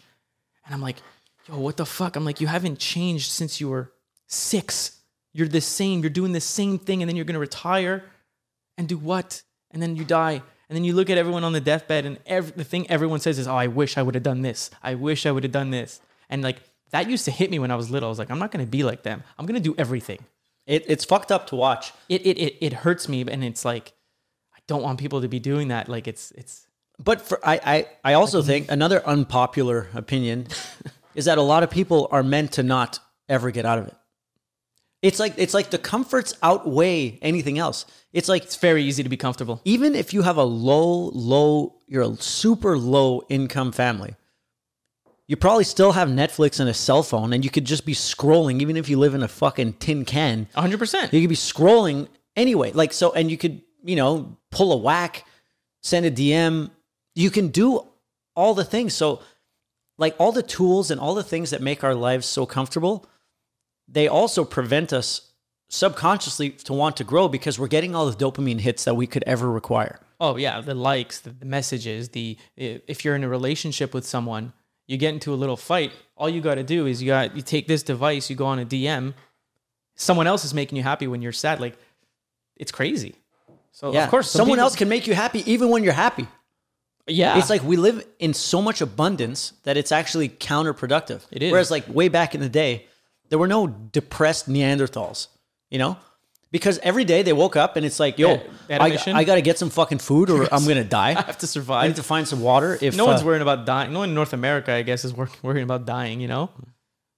Yeah, like there's other parts of the world. Yeah, for sure. We're not saying everyone's like this, but there's a huge amount of the population. And no wonder like cigarettes and booze and porn, the news, everything that's like trash. Any vice. Sells like crazy. Casinos, because most people, like we're animals who live in a box. Yeah. With screens. Yeah. And so no wonder like our need for like fulfillment is going to be... It has to come from somewhere. Is going to be never ending. Like the demand for getting high, whether it's food, TV, porn, drugs, sex, whatever, it's like... It's always going to be there. Unlimited. Yeah. Unlimited. But it's like if you... And there's going to be a steady stream of income that comes in, and you're motivated not to fuck that because then your mortgage will get cut. Yeah. So it's like, oh, I hate my job, but I got to stick with it. Like, we're in a position where, I don't know, we got out of it. Like, I think a concern from people close to us was like, yeah, but that's steady, and it's safe, and it's consistent, and you can get loans and more. Like, we're fucking floating. Yeah. Like, we're investing in shit. You know, we have no real idea of when things are coming in or not. No, and it's not really a concern. But it feels like our natural state is to be in the in-between. Yeah, in limbo. In limbo. And in limbo... I lived many years in limbo. Yeah, and then when shit gets tight, like something works out, you know? Oh, it's happened so many times where I'm... What is it like? On the brink? Oh my God. Like, I don't want to talk about numbers, but it's just hilarious. And I know that the people watching, my followers watching will appreciate it, but it's like, how many times has my fucking bank account, have I looked at it and there's like, I don't know, $8,000 in there. And I know that next month I've got $42,000 of payments to make and things to pay, right? House, mortgage, business, cars. And no job.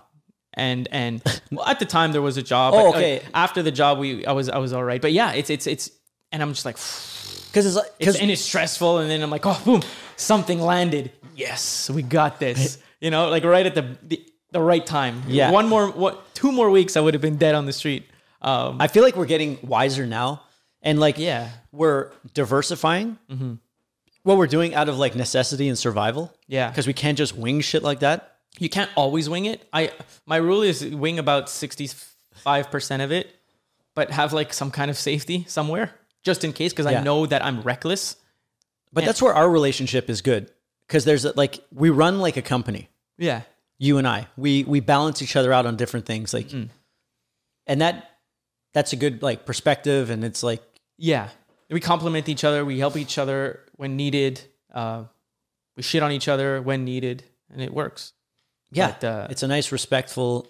Yeah. But definitely like people who think that like we've had it all, like I've had it easy and this and that, like, whatever you see here is only what I want to show you. It doesn't mean there's not fucking volcanoes erupting in the background sometimes. I spoke to a friend, name's JR.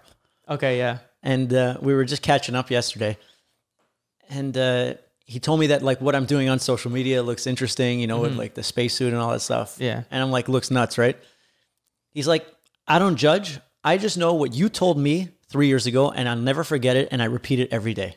What? He's like, everything you see, smoke and mirrors. Yeah. All fucking smoke and mirrors. It's a good thing and a bad thing.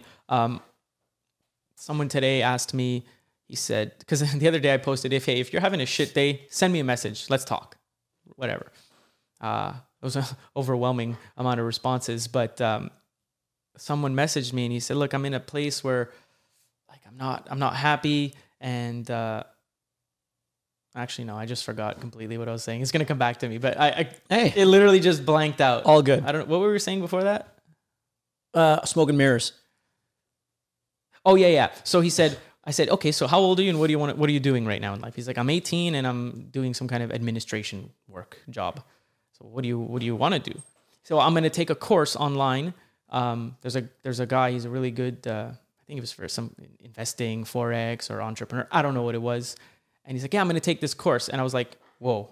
I was like, that's great. Great initiative. But like, send me the guy. Let me vet him, because there's so many people who's all smoke and mirrors. You know, they rent a Lambo. Anyone could spend $1,000 to rent a Lambo in one day. Yeah, they got a tight shirt on. They got a tight shirt. They've got the Lambo, and they pose in front of a stranger's house in Beverly Hills, and they say that they're killing it. And then they sell you a course for $1,000. And they literally sell. Yeah, they'll sell 100 courses in a month, and that's $100,000 a month. But they haven't done anything, and they're just literally reading a book, writing their own version of it, and selling it. So I told them, like, watch out, because there is so much smoke and mirrors on Instagram. That's why I try to be transparent with people. I tell them I've been on the brink of bankruptcy. I've spent way more than I made. I've had horrible failures, some great successes. If you're real with people, they'll be real with you. Like the people who just show all the good stuff and say it's all been great and whatever, it's garbage.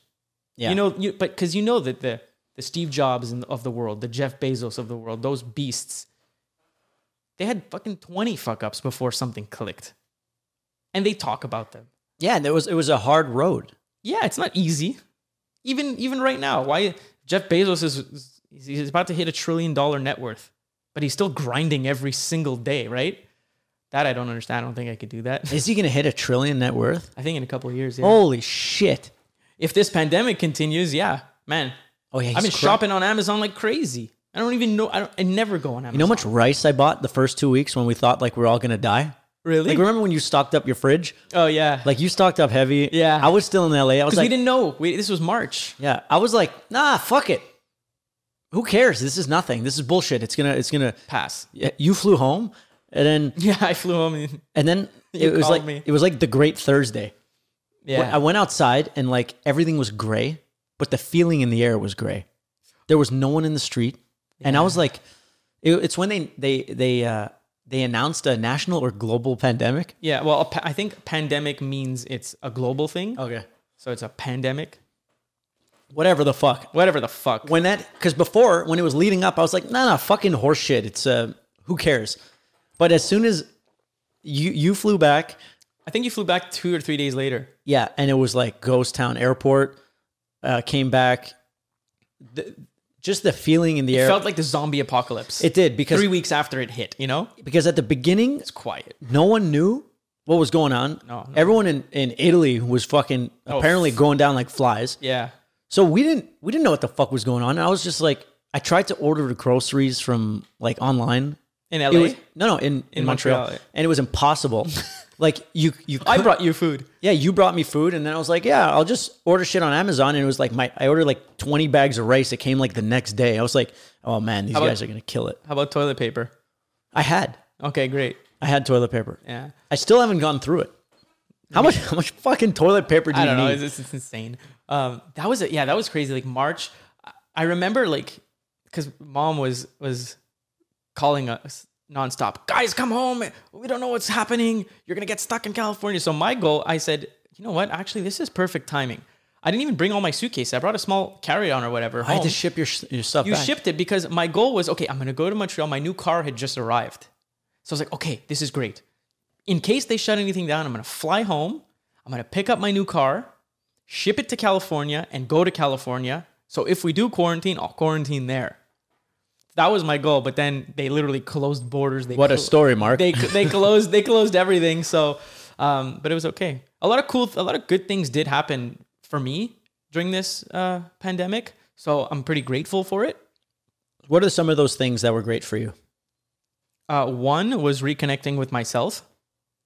Great. So dive into that a little bit. Like, because you touched on spirituality earlier, so maybe this is like a place to talk about that. Maybe. I wouldn't say I was like, I meant more like when you stay home and you've got nowhere to go and nothing to do, you start to reflect on the things you were doing, and you're like, okay, maybe this wasn't needed. Look, I can live great and happy without this element in my life. So why did I need to do that? And you kind of, it's basically like going on your desktop, on your laptop, and cleaning it up. putting things in the trash, putting things into folders. I got to organize my life and see what is really important, what is really not important, where I should go, what I should do, who I should be technically. So that was good. Also, like, good things happened. Investment opportunities happened. Car stuff happened. I sold my house. Yeah. So it was, so a lot of, you took a positive out of it rather than like a net negative.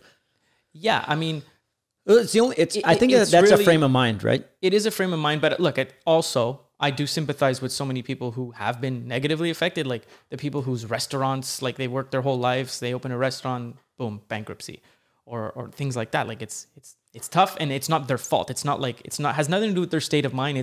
This is what happened, and yeah, that's a very good point, because we are flexible. We got out of what the industry we're in. We cashed out. We have this comfort pad. Yeah. A lot of people don't have that. A lot of people are grinding and working and building their world every day. Yeah, and this just halted it. Whether it's a gym or a yoga studio or a restaurant or whatever. Anyone who has a physical business right now, not anyone, but a lot of them, it's just difficult. Yeah. But I think it did open a lot of people's eyes, which is what I'm noticing. I'm on my phone a lot, and I talk to people all day long. And I've noticed the good thing about this coronavirus is that people have started waking up and seeing what they are actually capable of, how you can thrive how you can thrive just on the internet right now.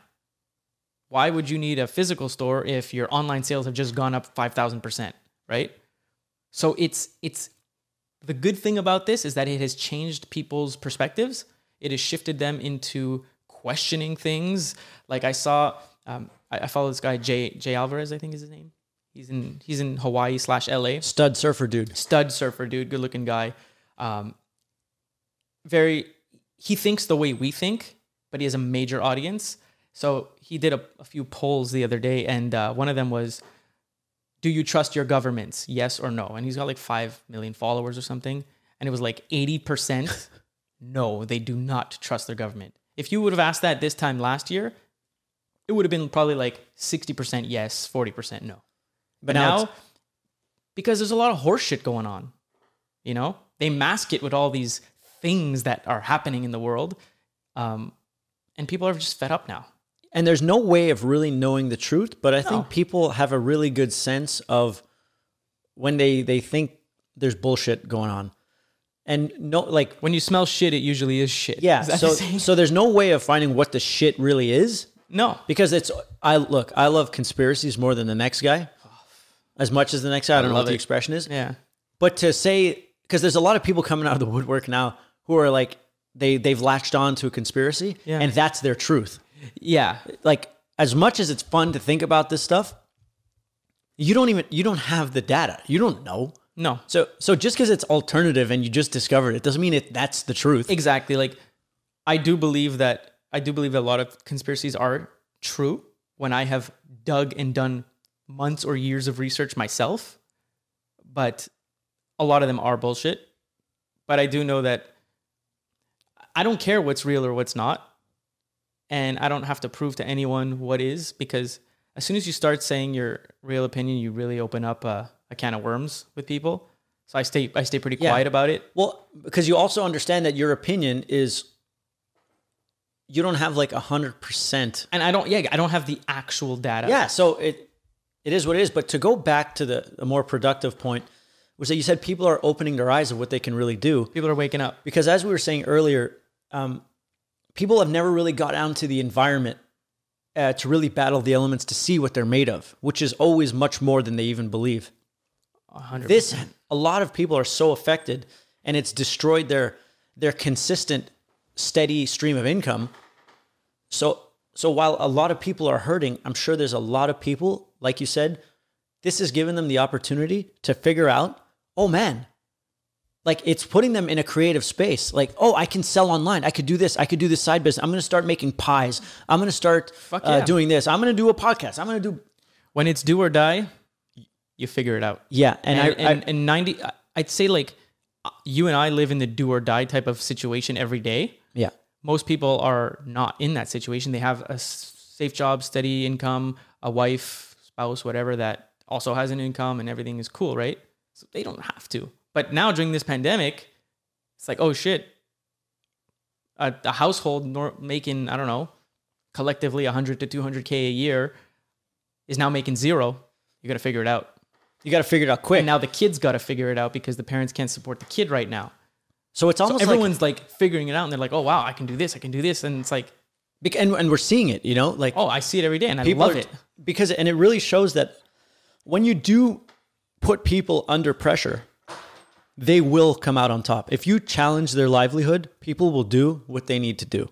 Yeah. And that's a beautiful thing. Mm-hmm. And so that is a positive that's coming out of this pandemic, is that it's showing people their true colors. Because when they're put in a survival state, they will survive. And that's a beautiful thing.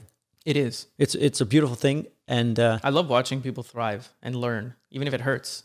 Well, it's the only way to do it. Yeah. You don't just learn because it feels good. Nothing good comes easy. That's for sure. It's like a workout or a long fast. What's happening during a long fast?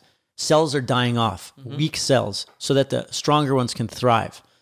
And that's just a metaphor for when shit gets really bad, the lazy components of yourself or whatever, they die off because now it's time to win. Yeah, 100%. Even then, stimulus for growth. When I tell people I fast, I don't tell people I fast anymore because... You do intermittent fasting? Because most people are uneducated. So you tell them you didn't eat breakfast and they're like, but breakfast is the most important meal of the day. I was like, who told you that besides your mother and the fucking teacher? Like, who proved that? And I'll literally send them links proving why. But I don't like to have these conversations. They waste my time. So I just don't tell anyone that I'm fasting. Yeah, but now it's pretty fucking mainstream. If you haven't heard about fasting now, like maybe 3 years ago or 5 years ago when I was doing it at work, yeah, you were like, yeah, your brother's fucking nuts. Mm-hmm. But I'm glad it's... And I can't even go back. Like, every now and then I'll have lunch, maybe twice or 3 times a year I'll have breakfast. That's not a black coffee. But it kills my day.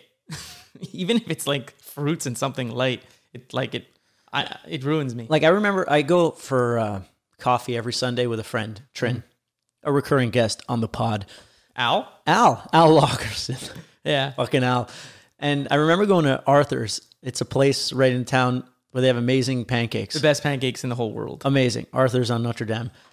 And I remember we were having a great conversation and we went to Arthur's and I ordered the pancakes and they got there and I had a coffee. I got this buzz going. And halfway through the pancakes, I realized that I had become so negative. I was like talking shit. At the beginning of the conversation, I was talking about a project I was working on. Yeah. And then halfway through, I was talking about why I shouldn't be doing this project. Yeah. And then I'm like, oh, fuck. It's this like high sugar. Poisoning giving me your soul. a little buzz and then like dropping me down. Well, I feel so sensitive to things that affect me now, where before I was just numb to everything. Yeah. Well, think about like when we had the company, the big company, and you and I wouldn't be eating lunch or whatever. And then we would notice an extreme dip in productivity after everyone ate lunch. Like, it was like we were eating. We were tracking everyone's hours. We were tracking their productivity, not because we were like spying on them, but we needed to make our company efficient. And in order to be efficient, margins were low, bro. We needed to figure it out. Each employee had to be efficient. So we were watching them. What are you doing? How are you eating? How was productivity after lunch? And then you look at what they're eating for lunch and they're eating like double cheeseburgers with a side of fries, onion rings, like 8 slices of pizza. And while that's all amazing, delicious food, no shit, you're gonna be dead after. You can't think after that. You need like 2 hours for your body to recover from it minimum. I go into a depression after I have that shit. Well, so does everyone else. They just don't know it. So like I remember like on Fridays, we used to get everyone donuts. In the warehouse, yeah. In the warehouse, even in the front office, everyone would get donuts and they'd look forward to it every Friday. But then I'm just like, okay, you're spending 35 minutes eating donuts. 2, you're dead from 10:30 till lunchtime. And then you eat lunch and then you're dead. So your whole Friday is I remember a revolt when we changed the donuts to fruits donuts or something? to edible arrangements to fruits. Fruit. They lost it. And we were also younger. And more naive or whatever? More naive, less able to empathize with their situations. And Exactly. like understanding the gut microbiome. Yeah, it really Like, helped. It's like it's our internal machine, it's like a dog that lives inside of us. You know when dogs know what time to eat? Yeah. So that's what our body is. Our body's no different than a dog's body. So like all those signals we get to our brain. So if that dog's expecting a treat At 10 o'clock. at 10 o'clock and you give that cute little puppy a piece of lettuce. a piece of lettuce, he's going to fucking get pissed because not him. He's gonna shit not all over the floor. But the microbiome, the ecosystem that lives within the person It needs that snack. was banking, has Planned his day around that snack. has budgeted their energy around that fucking thing. Yeah.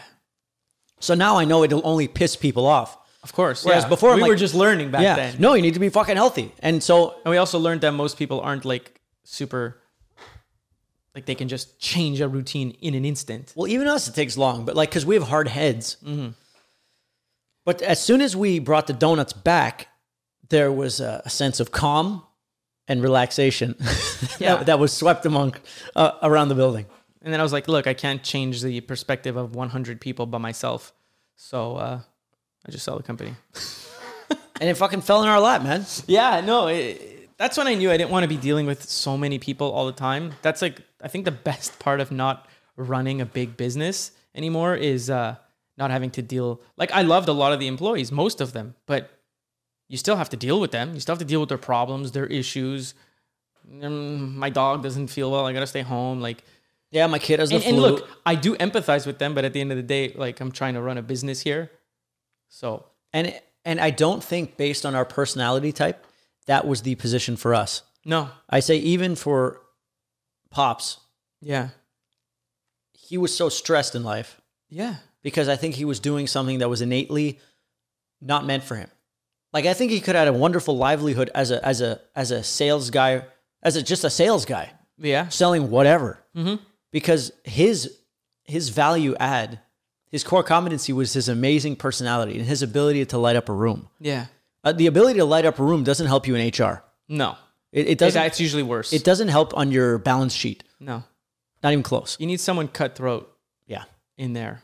But Well, that's suited for that specific thing. And it comes back to what you're saying is like people don't do what's intrinsically what they're meant to do. yeah. And that was just another result, another example of it. And us getting out of it. Yeah. For me, like, I never again want to run a business with anything more than 10 employees.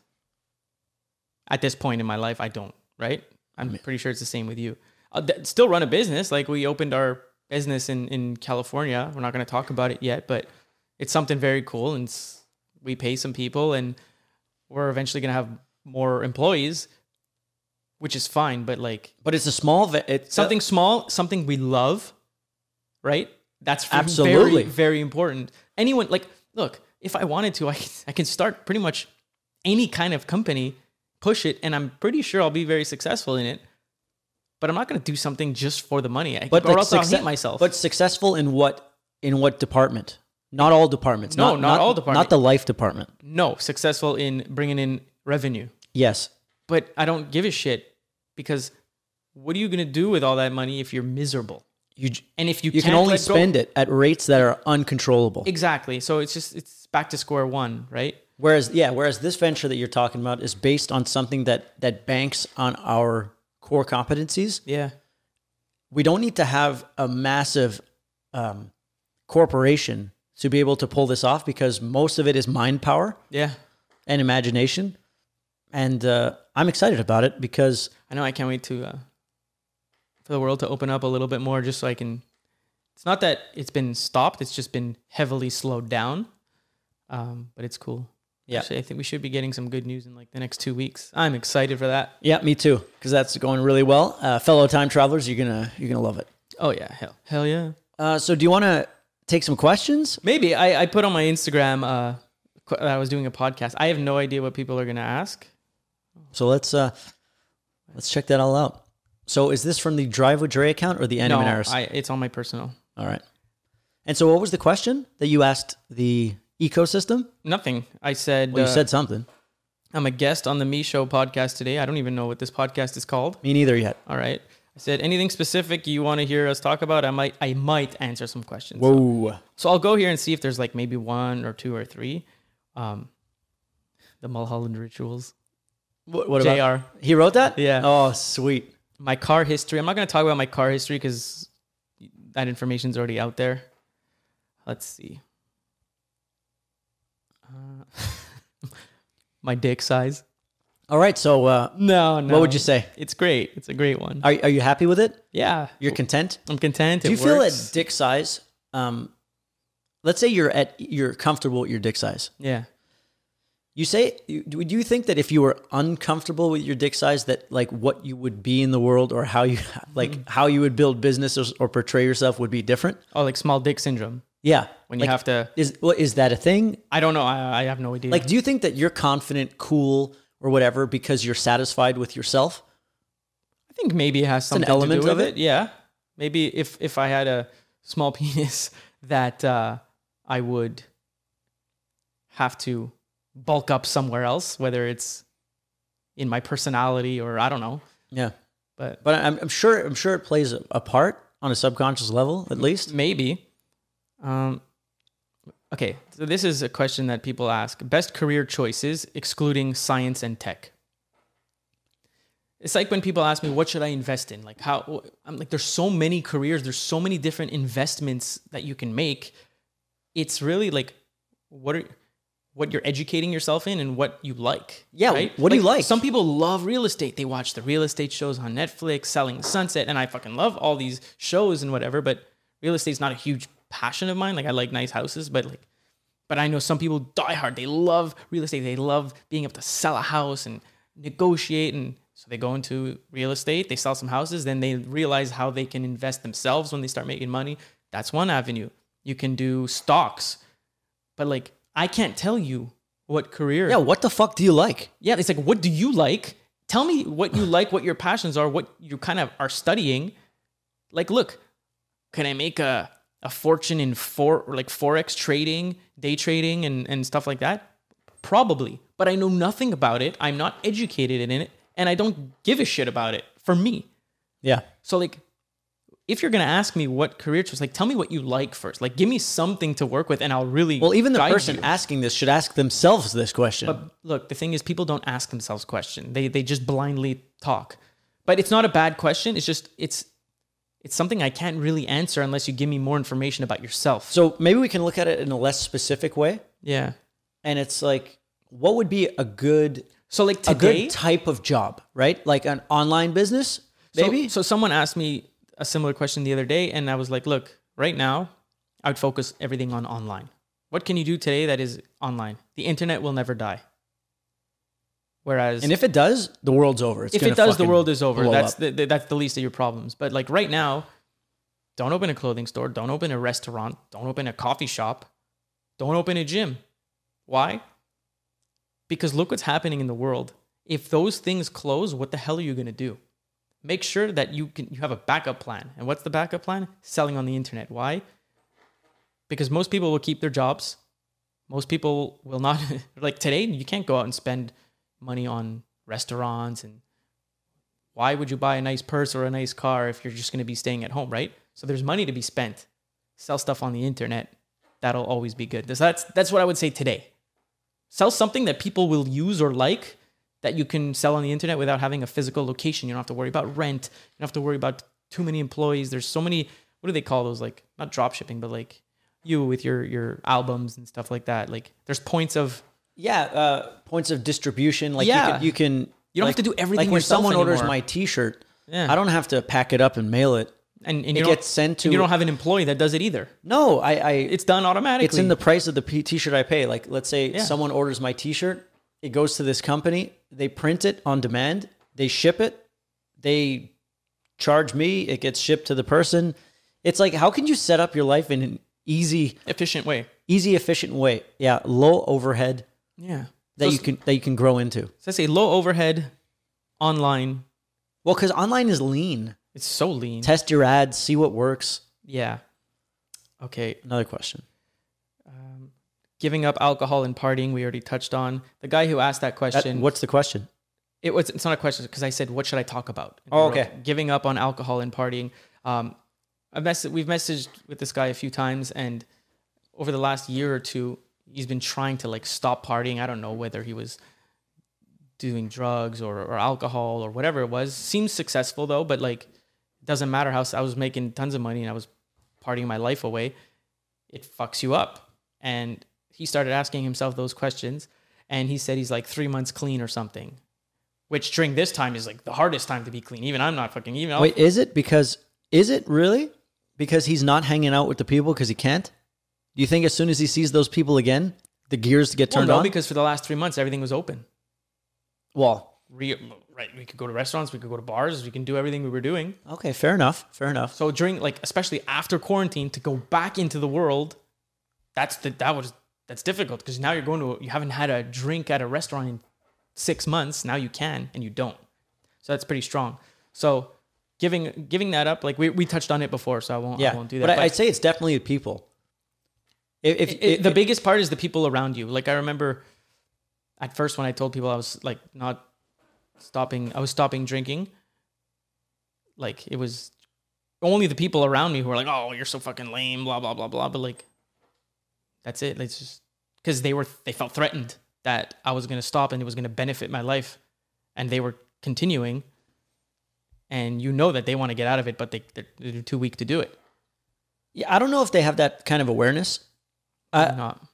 I don't think there's an awareness or all that much. It's just like, oh, you're different. You're leaving the crowd. Let me kind of bully you. Mm-hmm.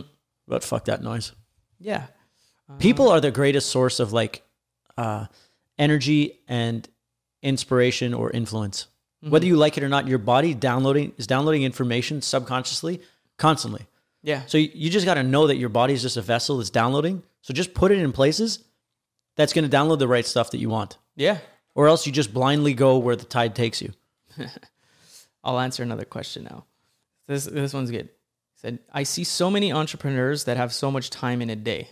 How do they have that? And I think that's like, they're successful entrepreneurs because they know how to manage their time properly. Like, I'd say a lot of the guys that this guy probably follows, they wake up early. So they got a 5 a.m. start. They work out, have their cup of coffee. They answer emails. So it's like by 8 a.m., they've done already everything that normal people get done, let's say by lunchtime or 1 o'clock. By 8 a.m., they've done all that little stupid stuff. And then they also don't watch Netflix. They don't. Well, maybe they do. No, they do. But when I say like I watch Netflix, but I'm not binging 8 hours a night like most people. That's a shitload. Yeah, like literally, I see it. Like I see it all the time. And right now, I admit there's not that much to do, so I'm watching more than normal. But I'm also not complaining about having not enough time to do the things I want to do. Yeah, I don't think people attribute or look at their time, like they don't budget their time. No.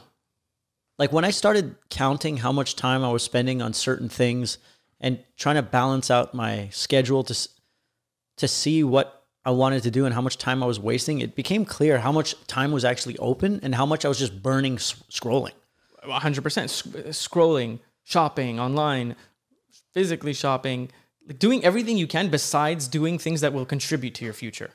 Yeah. It's doing things like I tell people, live in the present, but have a path towards your future if that's what you're trying to do. Because so many people are just trying to like, I don't know. Some people are stuck in the present. They don't think about their future. So they're just consuming, whether it's media or physical items. They're just turning the wheel. They're turning the wheel. Then you have other people who are only looking to the future, and they're always frustrated because their goals aren't coming to life because they're not living enough in the present. Yeah, they're not moving. You need a nice balance. Yeah, and I definitely haven't figured it out, but I feel like I'm onto it. No one has figured out anything. Yeah. We're constantly evolving. Like, and that's a very comforting thing. It's to know that no one really knows what they're doing. As long as you're just not repeating the same mistake yesterday, like today. Yeah. You're going to have a positive outcome. Yeah. It's going to be a growth pattern, you know? Yeah. Let's see. So I answered this one on my Instagram, but I will answer it now. Again. So some guy wrote, girls should focus more on only pans in the kitchen rather than only fans in their bed. So he's saying girls should focus in the kitchen and learn how to cook and do all this stuff rather than just showing their tits on OnlyFans. Who is this guy? I don't know who he is. But like I said, when I responded on Instagram, I said, you shouldn't concern yourself with what other girls are doing. Like, why, if you're a dude, like, why are you mad if this girl's showing her tits? Like, I said, it's 2020. Every girl has sent a titty pic. As soon as cameras were available on phones, it was the end of that, right? So, like, nobody cares if they leak. Nobody does anything. Like, if you can make $5,000 a month or $2,000 a month or 10 or 20 or 50 showing a little tit or ass, why does that bother? Why should that bother anyone? Right? Absolutely. And there's nothing wrong with it. Like, there really is. It is. Look, it's like look. It's safer than prostitution. It's safer than prostitution and stripping. A lot of them don't even show full nudity. Low overhead. No overhead. No overhead. They're doing it from work. They can actually write off their rent. Exactly. You know what I mean? So like, and I always say this: do what you can with what you got. It's like me. I've got some money and I've got some cars. I use those to leverage other opportunities. That's what I do. With my cars bring me infinite opportunities, so I use them.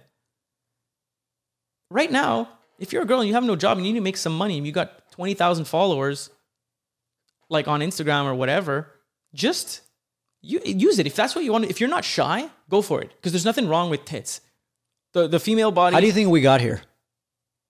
Via fucking. Fucking and sucking. Two people fucked and they created us. Yes. Right?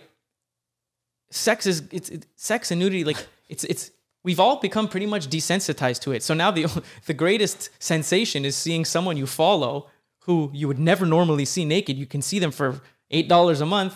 Sign me up, right? Fuck it. Everybody wins. The guy wins. It's like, and another person, she messaged me because she liked what I said on Instagram, and she's like, yeah, everyone shits on people who are porn actors, porn stars, but they all watch porn. All day, like not all day long, but like once a day. They're watching their porn, but they will shit on you if you're a porn star. Because I think which is contradictory, obviously. Well, I think it comes from a lack of self-awareness again. Yeah. Because someone is using their filter.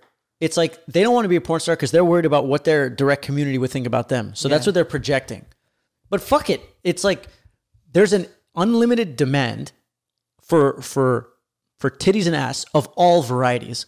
Like, yeah. And if you have a fan base and you are not shy, go for it. God bless you. Yeah, have a great time.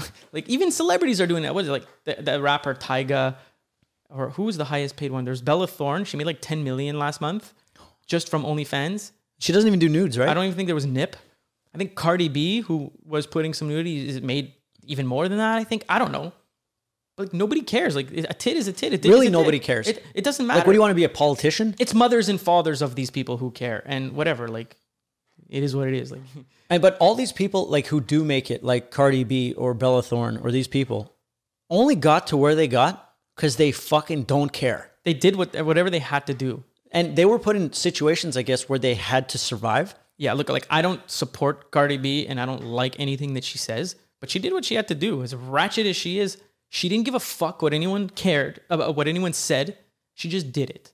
And look, you never know. Look, if someone tells you, like, okay, I show my tits on OnlyFans and I'm making $15,000 a month. And she's putting that money away and she does it for 2 years. She's got a couple $100,000 saved up and she can use that couple $100,000 to put investments.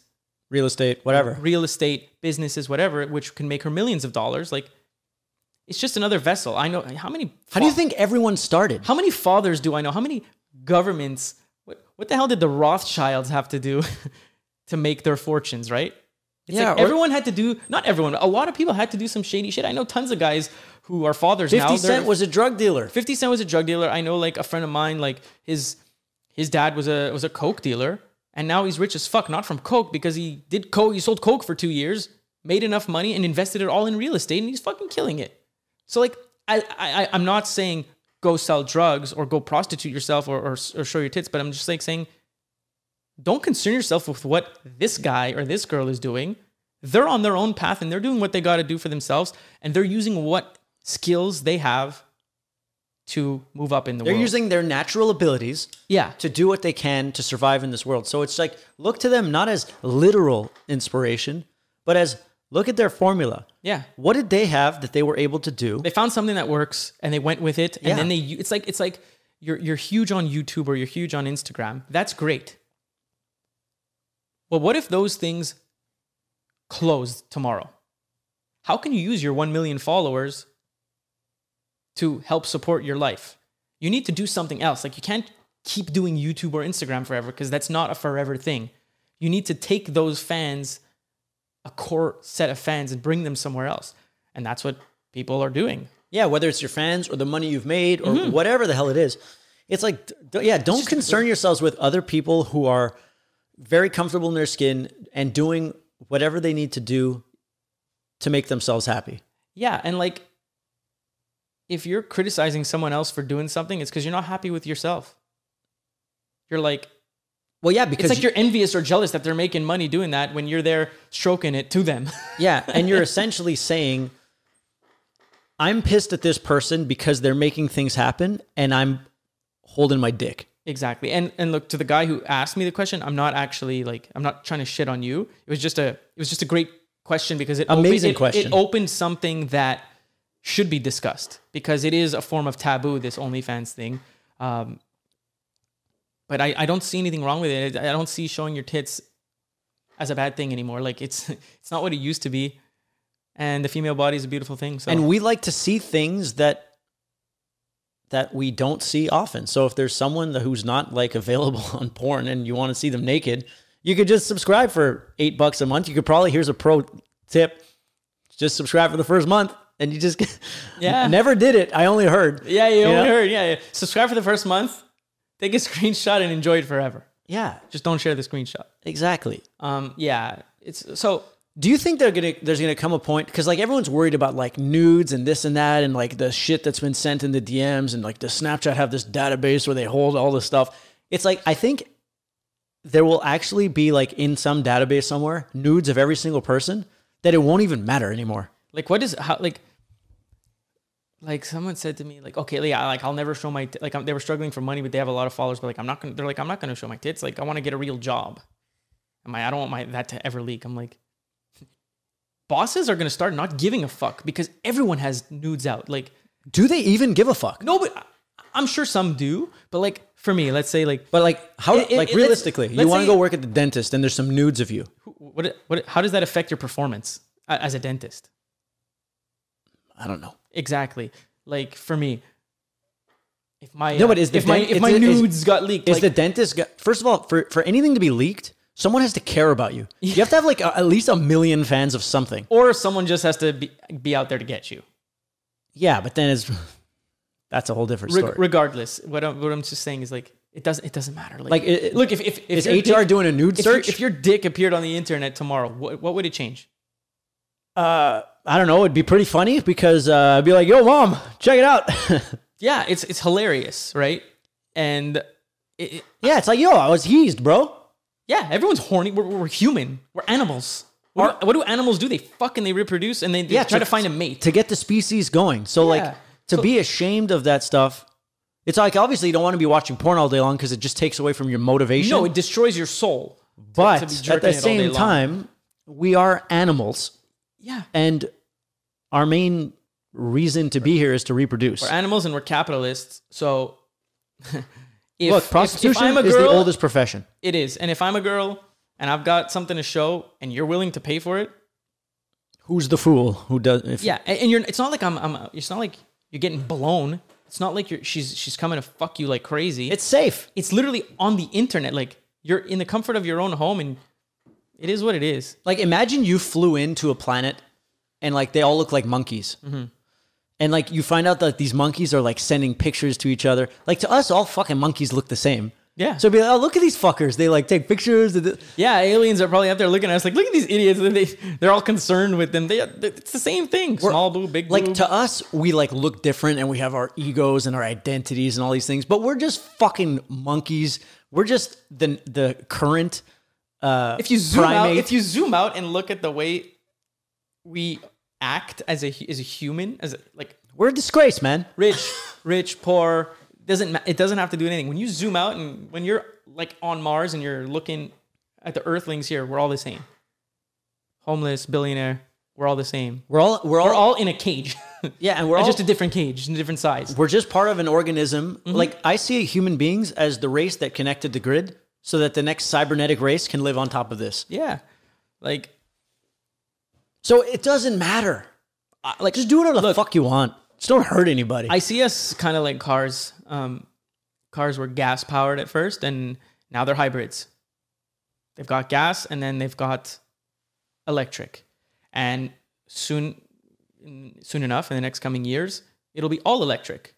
So humans are like the gas, and now we're kind of with all the technology we have, we're embracing AI and tech. So we're going towards being a hybrid species. Not that I'm not for it. I'm not for it. I'm not against it. It is what it is. Like I myself can't change that. Collectively, if we all want to change it, we will. But if it's improving, I don't think there's any stopping it. No, there's no stopping it. Like, look, they are gonna put a chip in our whether it's our kids or our grandkids, we're gonna get chipped eventually. These phones, we're already being tracked. They have all our facial recognition. 2 years before this, they had all of our fingerprints. Like, they're not stupid. They know how we tick better than we know how we tick. They know what we're gonna click on before we know what we're gonna click on. And I don't know why people are so mad about that. Like, it is what it is. Like, what difference does it make in your life? It's not like you're committing crimes, right? Who cares what your fucking porn history is? Who cares what your buying history is or what your messages are? Like, I always say, like, oh, if the CIA is listening to my conversation, what? What the fuck are you talking about? They're gonna hear me say a word that is gonna compromise me. Like, no, get out of here. Because they have that on everyone else. Exactly. And I'm sure there's a lot of worse things going on. That's why this character, Dr. Algo, as the arch nemesis of the data controller. In your Instagram TV series. Exactly, called The Feed on my Insta. Yeah. Dr. Algo is monitoring everyone's data, but every time he wants to use someone's data against them, it takes him so long and he doesn't to find it and track it and do whatever that he's like, fucked, he's lost. So he can never actually use it because there's too much. He can't find it. Yeah, that's crazy. Okay, I'm going to do one more question here. All right. And we'll get back into convo. Oh, we're ripping over here. I like this format. How long have we been going? 2 hours. Yeah.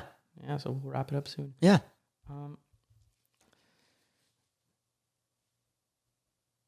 Lessons you learned throughout the years or things you would have told your younger self. Okay, so what would you have told your 24-year-old self? So it's 6 years. Fuck.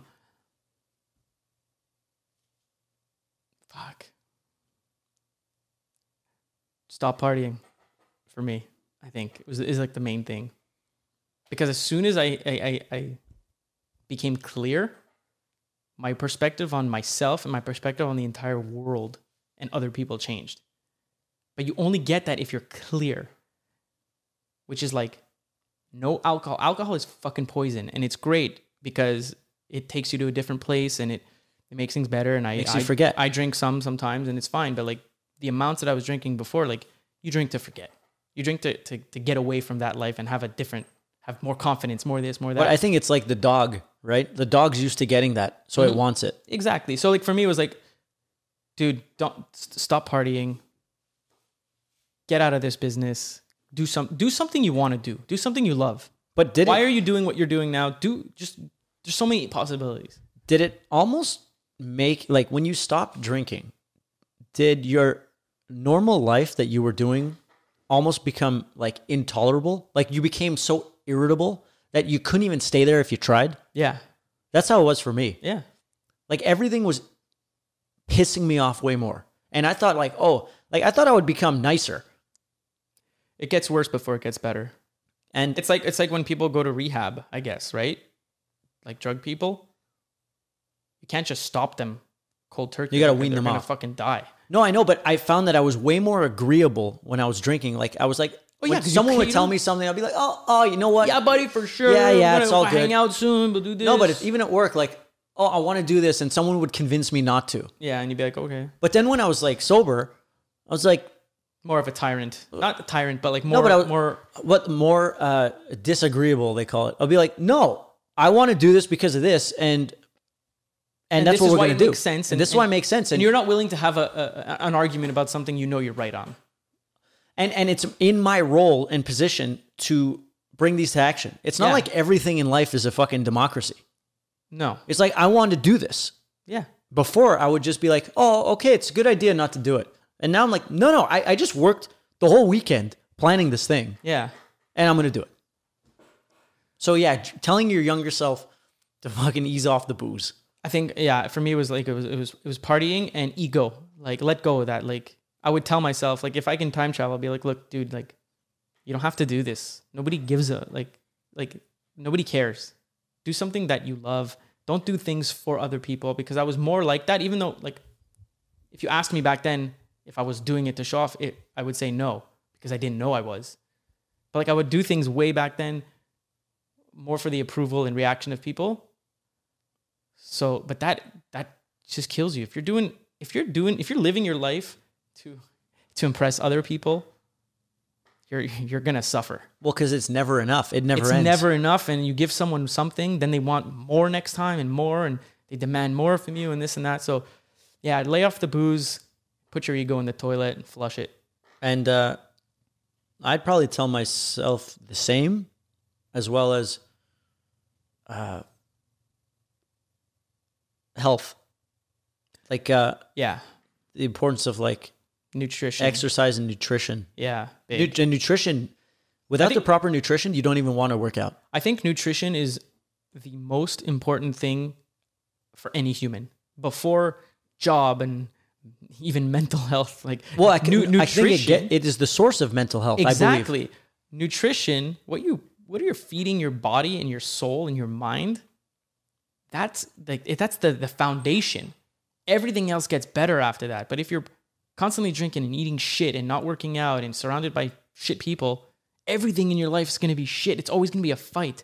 But if you drop all of that excess weight, just put good... I'm not saying don't ever have a fucking McDonald's cheeseburger. Do it. But it can't be the standard. Give yourself a once a month treat, but like you said, I don't know, the 80-20 rule. Yeah, 80-20 rule applies in that too. And it's like, it's this thing. It's exactly what you're talking about. Yeah. Because in my bro theory that I've come up with, it based on stuff that I read and everything like that. If you're feeding yourself garbage, then you have like an inflammation within you. Like, first of all, your gut is not getting the nutrients it requires. It's not healthy, and your gut is directly linked to your brain. Yeah. So if your gut is in a state of survival mode and not like, oh, I'm at peace, go and discover the world, it's going to send you nothing but distress signals to your brain and create a filter in your mind that tells you not to do things. Yeah. That creates, like, you know how you were saying, like, when you have the most confidence in yourself and you believe and things just come, it's when you're eating clean and you're working out. Yeah. It's like when your system, when your mitochondria is like in weak shape, your body doesn't believe that it can move forward. So it's trying to get you to stay where you are. Yeah. But when you have a clear mind and a clear gut, those two things communicate to each other. And you become a time traveler. Yeah, you become a beast. But yeah, that's for sure. Like, and I noticed, like, I'm like you. I like to try different things with my mind, my body, my soul, my routine. So, like, what I'm saying is from actual experience. Like, I know, like, right now I'm not particularly watching my diet. I'm not eating like crazy, but like, I'm not being... You're not counting every calorie. I'm not counting my calories. I'm not strict right now. I haven't been. I will start again soon, get back into my routine. But I know that in how I am today, like, I'm not optimal compared to where I have been in the past. And I know exactly why and what food and what state of mind, and I know how to get back to that. It's very easy for me. It's very easy for me to know.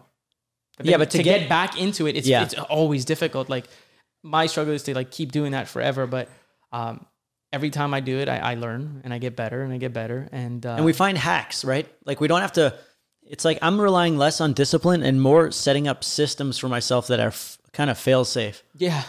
You know, like, I know if I hang out with a lovely lady at night, I'm less likely to climb Mount Polowac 3 times and then order Krispy Kreme. Yes.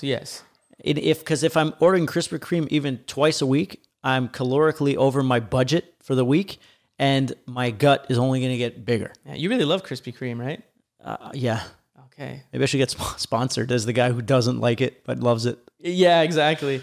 No, I'm just trying to figure out. It's just a great example because my thing was ice cream sandwiches this summer. Oh, nice. I hadn't eaten an ice cream sandwich in 15 years, maybe even longer. That's an old love of mine. And this summer, I must have had 200 of them.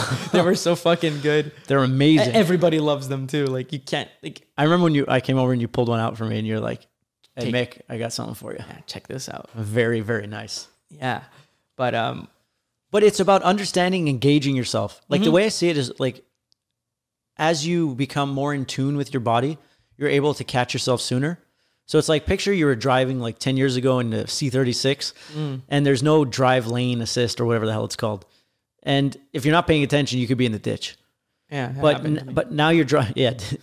But now it was a cat. Yeah. But now you're driving a new car that has this like lane assist. Yeah. And so well before you're in the ditch, you get like a, it's like, yo, go back. Yeah. I feel like that's how we are now.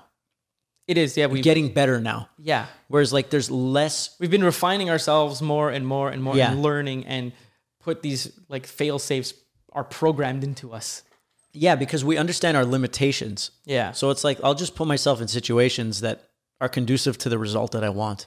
Yeah. Like back at like, was it 2013? Like when I had in like 8 months, I gained like 40 or 50 pounds. That's legendary. It is legendary. But I lost like, I was like in that state for about a year and a half. It was at the height of my like. It's when you were taking limos and going on dates. Yeah. Sick. Fuck.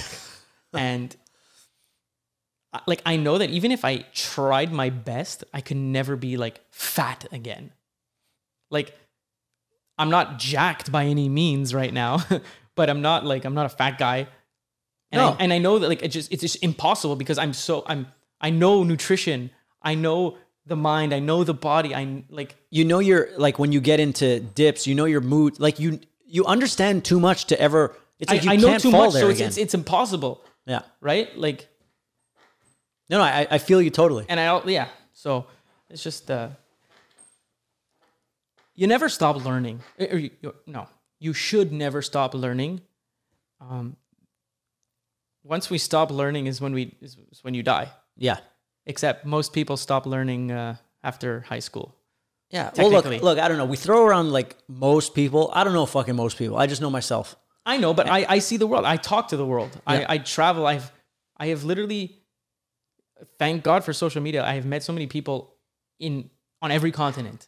I have friends. So I see how they are. I see how people are everywhere. So I analyze a lot. So that's why I say most people, because when I say most people, and I follow a lot of people. So I just know that what most people are doing. But whatever it is, it's just like, do what you want to do. Don't do what your parents want to do. Don't do what your friends think you should be doing. Do what you want to be doing and start from there. Don't worry about criticism. Don't worry about getting kicked out of your house if you're young. Just do it. Like Nike says. Like, do what you can with what you got. Do what you can with what you got. And if you got nothing to lose. So just go for it. Well, have you noticed that all the billionaires were the most fucking broke? Yeah. Because they didn't have the comforts. You know, Steve Jobs didn't have the love. It's do or die. It's do or die. And there's a lot of people are in the middle, including us. Like, we have to push ourselves because life is just too fucking comfortable. Exactly. And how many times have people told you, oh, you're crazy, whatever you're doing, that's not going to work, it's impossible. Like, I got told that all the time for everything. And I say Steve Jobs because that's a face that people know. When he was creating the iPhone or the iPad, all his engineers were the best in the world. Were like, are you fucking crazy? That's impossible. He's like, what are you talking about? He's like, so everyone thought he was an asshole of a boss, but he wasn't an asshole. He was just an assertive guy. He knew what he wanted. He knew it could be done. And he knew that doing the impossible was achievable. And you have to push. Like, it's nothing easy, nothing great comes easy. You have to push. You have to ruffle some feathers. You have to cut through. And if, you make some enemies doing that, it's just because you're threatening them. Yeah. And it's people on the outside who, I don't know, are playing like a victim card. Because I'm pretty sure the engineers at Tesla are pushed super hard by Elon, but they love that they're there. They love that they work 18 hours and they don't sleep and that he's sleeping on the fucking floor. Yeah. And they see him working just as hard as them. But you can't build something insane and change industry and like evolve 20 years before without going hard. So was I an asshole before when I was not taking no for an answer and wanting to change everything? No. But I know that I will be perceived as an asshole by someone who can't empathize with my position. Exactly. With my situation. And it is what it is. It is. You can't, in life, you cannot please everyone. No. So don't worry about pleasing everyone. Don't worry if you've got some people who think you're an asshole. Like, I don't care if people think I'm an asshole. It is what it is. But because I know that I've helped thousands of people in their lives.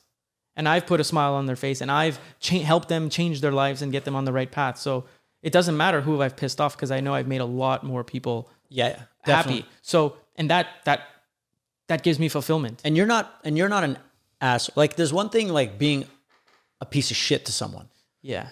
But there's a difference being respectful of yourself and your own boundaries and saying what you believe and doing what you believe in. And if that ruffles someone's feathers, then and they can't understand where you're coming from, that's their fucking problem. Yeah. Fuck them. Yeah, exactly. So it is what it is, gents. It is what it is. All right, so how are we going to wrap this here pod up? What should we call this thing? Honestly, the MISCHO podcast? Fuck it. No. Maybe temporarily, but no. I can't temporarily because I got to like upload it and stuff. Okay, you still got a week. Yeah. Yeah. I don't know. We'll figure out what you call it, but I want to stick my name on it. Yeah. Because I want to connect it to the music. Yeah. Because I am a musician. You are. See that do what you can with what you got. I figured I'd be an artist because I'm so fucking hot. And I have like a beautiful head.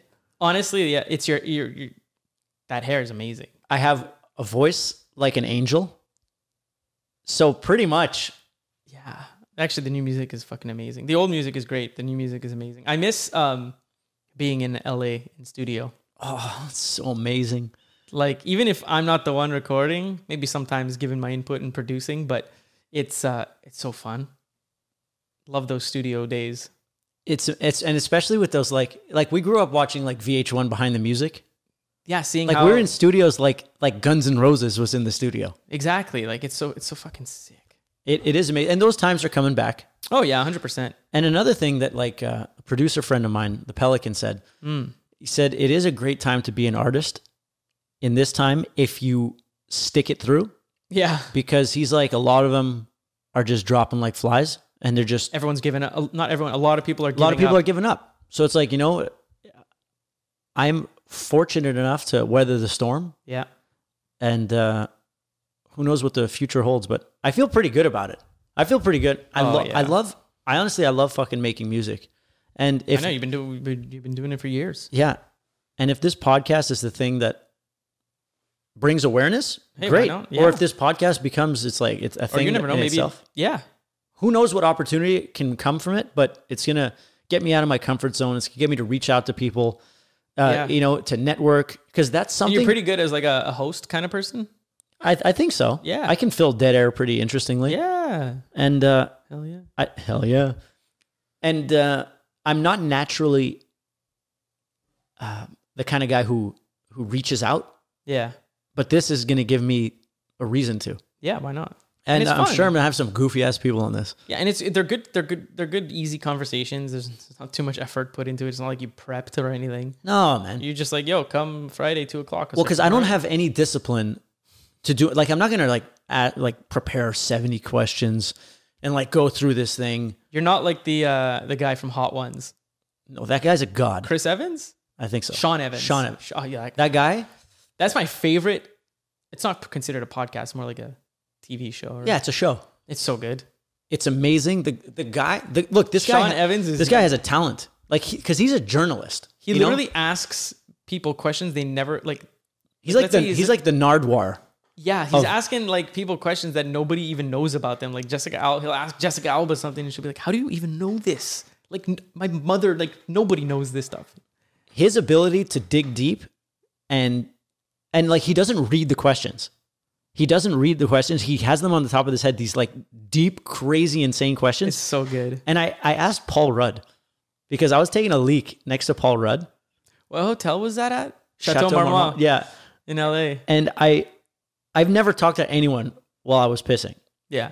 But I saw Paul Rudd, and he had a very... He was literally next, like right in the urinal next to you. Yeah. Like and touching arms. I didn't look at his dick or anything, but he had a very welcoming presence. So I was just looking straight up, and I didn't start a conversation. I just said, "You were great on Hot Ones. Thank you." Yeah. And he said, "Hey, thanks, man. That was a lot of fun." Yeah, he's like, I brought home the what's the crazy sauce? The bomb? Yeah, he's like, I brought home the bomb for my kid. He was on the toilet for 3 days. Oh, yeah, and he kept talking to you after. Yeah. Like you weren't talking to him. And so he kept talking after. And then I was like, how was the host? Like, did he have a card for the questions? He's like, "The man is a mythical wizard." He is. And he was firing those questions straight out of his dome. Yeah, it's crazy. But that guy has a talent, and he found the perfect vessel Yeah. for what he is. And he has a great haircut. Fantastic. Actually, speaking of Paul Rudd, yesterday I was watching a movie, and it said introducing Paul Stephen Rudd. Halloween 6. Halloween 6. Tommy Doyle. The Curse of Michael Myers, and it was he was 27. It was one of his first movies, I guess. Wait, he was 27 in 96? Yeah. How old is he? Well, obviously, I can't do that math because that's not my gift. I don't know. He's at least 47, 50s. Fucking stop now. Yeah, I don't know. But yeah, introducing Paul Stephen Rudd. He was so young. Wow. Yeah, 9% on Rotten Tomatoes. What do you mean? That movie was legendary. It was legendary. I give it like 42. Was it better than H2O? Yes. It was darker. And his mask was great. That's what I like about that movie. I watched H2O recently. It really did nothing for me. Okay. And there's even like a CGI mask. It's so weird. Yeah. Maybe, I don't know. When I watched it the other night, I took a little too much CBD oil. Oh yeah. I wanted to relax a little bit too much. CBD oil. That's what took you there. So it hit me good. I don't watched. know, maybe it was a watermelon candy. I don't know. I was watching a Sandler movie, Jack and Jill, that I'd never seen. Okay. It's where he like plays his sister. Mm-hmm. And my mom was telling us. She told me, "Well, watch this movie with Adam Sandler." Adam Sandler. Because she hates all his movies except that one. And I'm like, I've never even watched it because those movies where like the guy plays his whole family, like Eddie Murphy, and like that's not hate those not movies. fucking for me. Yeah. And I looked at the Rotten Tomatoes score, and it was a legendary 3%. 3. And it's just like, look, when they're that low, they're usually good. And mom liked it? Yeah. And she hates every movie? I think she just likes to like movies that she knows I hate. Yeah. Because she's a troll, like she us. is. It's fun. But look, I know how to close this show. All right. I really got to pee. Do you have anything to promote? You want to say, Drive with Dre, Andy Manaras? This camera. Tell us what you got going on. Yeah, there we go. I've got nothing really going on right now. Well, what are your Instagram handles? My personal Instagram is @Andy Manaras. My car Instagram is @DriveWithDre.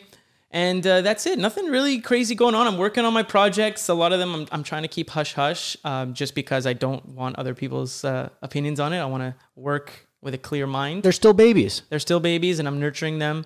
So, but I'm very excited. And I like, hit me up all the time. I'm answering all these messages. I'm starting a Patreon page in November. And I'm doing that because at least 100 times per week for the last 5 years, I get asked if I can mentor people. And I can't take on like single people to mentor. Like it's just too much going on. There's too many people that want it. So I figured the best way to do that, which would be good for me, good for other people, not expensive, but worth it for the time that it takes, because it is something that is going to be time consuming for me. So I'm doing a Patreon page where I'm going to talk about my stories. You can one-on-one message me. We can do phone calls. We can do video calls. And I'm going to set all that up. So stay tuned. Amazing. Yeah. Very happy to hear it. Yeah, I mean, look, and while I'm trapped in Montreal, there's not that much else to do. So I've got the time to create all that content and talk to people. Love it. You'll know my stories of how I came to be successful, what I was doing before business, how I got into business, how I got out of business, how I took the plunge to become sober and do what I really love to do. Like, those are all things that take a lot of time to discuss, and there's infinite amount of things. So, but yeah, the most is that I can literally help you with your stuff, your business stuff, your life stuff, your relationship stuff. There's demand. I get asked all day long, and to be on Instagram doing it in the DMs is just difficult. I need to be on a laptop. I need to have a camera. I need like a proper setup. So yeah, I'm excited about that. I think a lot of people are excited. Like I teased that I was going to do it like a month and a half ago. Yeah. And how was the response? It was great. People are asking me every day, when is it ready? I can't wait. I can't wait. So that's great. Yeah. So I was waiting. I just moved out of my house, and I was pretty busy for the last month or so. So now that I'm all settled in, I've been starting to create that content. And so perspective and advice is essentially your tits. Yeah. Good for you, man. Exactly. Yeah. You do what you can, what you got. A lot of people said you should start an OnlyFans. Yeah. And I said, I'm starting one. Hey, if someone wants to pay me 50 G's a month to show my dick, I'll do it all day long. Hey, I don't care. All right, guys. Oh, wait. Perfect. So, as you know, my name is MISCHO. Yeah. I make music. It's great. Do you like my music? I love your music. It's awesome. We do like the same type of music. It's amazing. And if you really pay attention to his music, you'll hear me singing sometimes in the background. Oh, yes. This is very true. Yeah. And we're brothers. Brother, yeah. I would like to thank you very much for appearing on the pod. Thanks for having me on the pod or in the pod, in the spaceship. In the fifth dimension. Yeah. I do like your setup better than Joe Rogan's new setup. Oh, thank you very much. I think it's nicer. The colors are great. And I love our logo. Yes, because your logo we more designed than it together. Yeah. But it represents us. It does. And there's a lot of meaning behind it. So, hey, thanks for having me. Thank you very much. I look forward to talking to you next time. Yeah, man. It's going to be great. And take her easy. Take her care. Hell Thanks. yeah. Bye, guys.